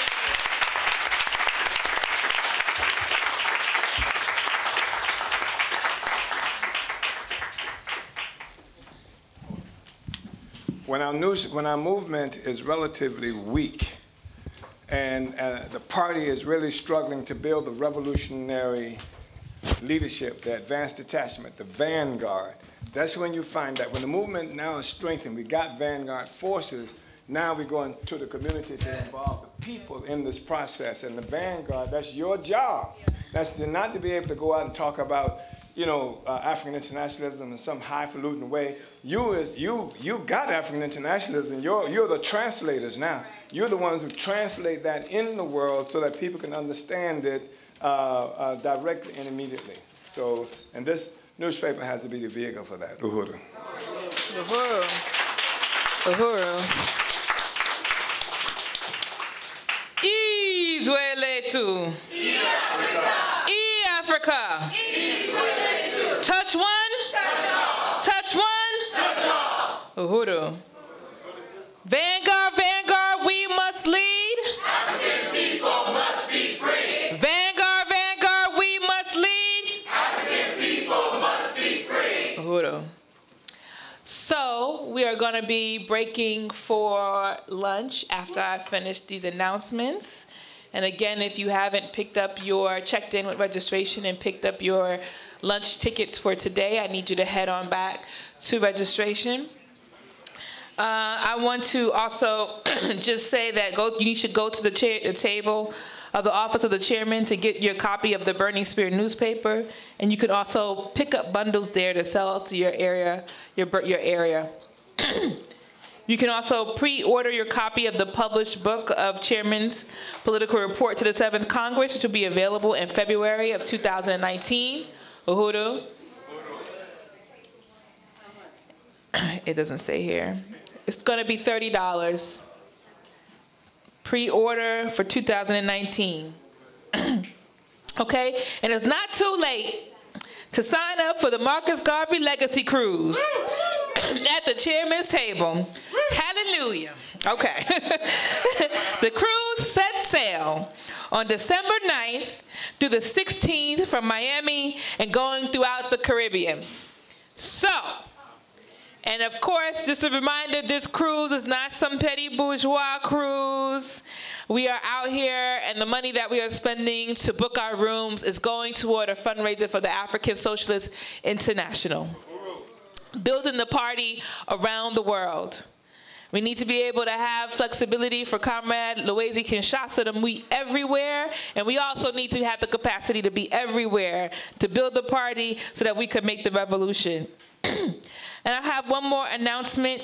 Tomorrow is going to be one of those long days, like the day I gave my presentation, where we're going to break for lunch and then come back for another presentation. And so we're going to accommodate you all by offering food here. And it's going to be a soul food dinner for Thursday evening. There's going to be vegan and regular meal. So the vegans is just going to be Cajun red and black beans and rice, collard greens, sweet potatoes, and hot water cornbread. And then for us people who eat meat, then I'm just going to add some chicken onto that. You can pre-order, and that's going to be offered by Comrade Makeda, who's back there in the corner waving her hand. She's going to be the preparer of the food. You can pre-order it today. You do not have to pay anything, but it's going to be $10 for the meal. So just go over to Comrade Makeda, put your name on the list that you want this dinner for tomorrow. She'll prepare it. You'll pay it for it tomorrow. Okay, comrades, we are going to break for lunch. And what time is it now? It is 12:40. We are scheduled to be back at 1:30 to convene the next half of the Congress, the fifth day of the African People's Socialist Party Congress. Uhuru. Break. Uhuru.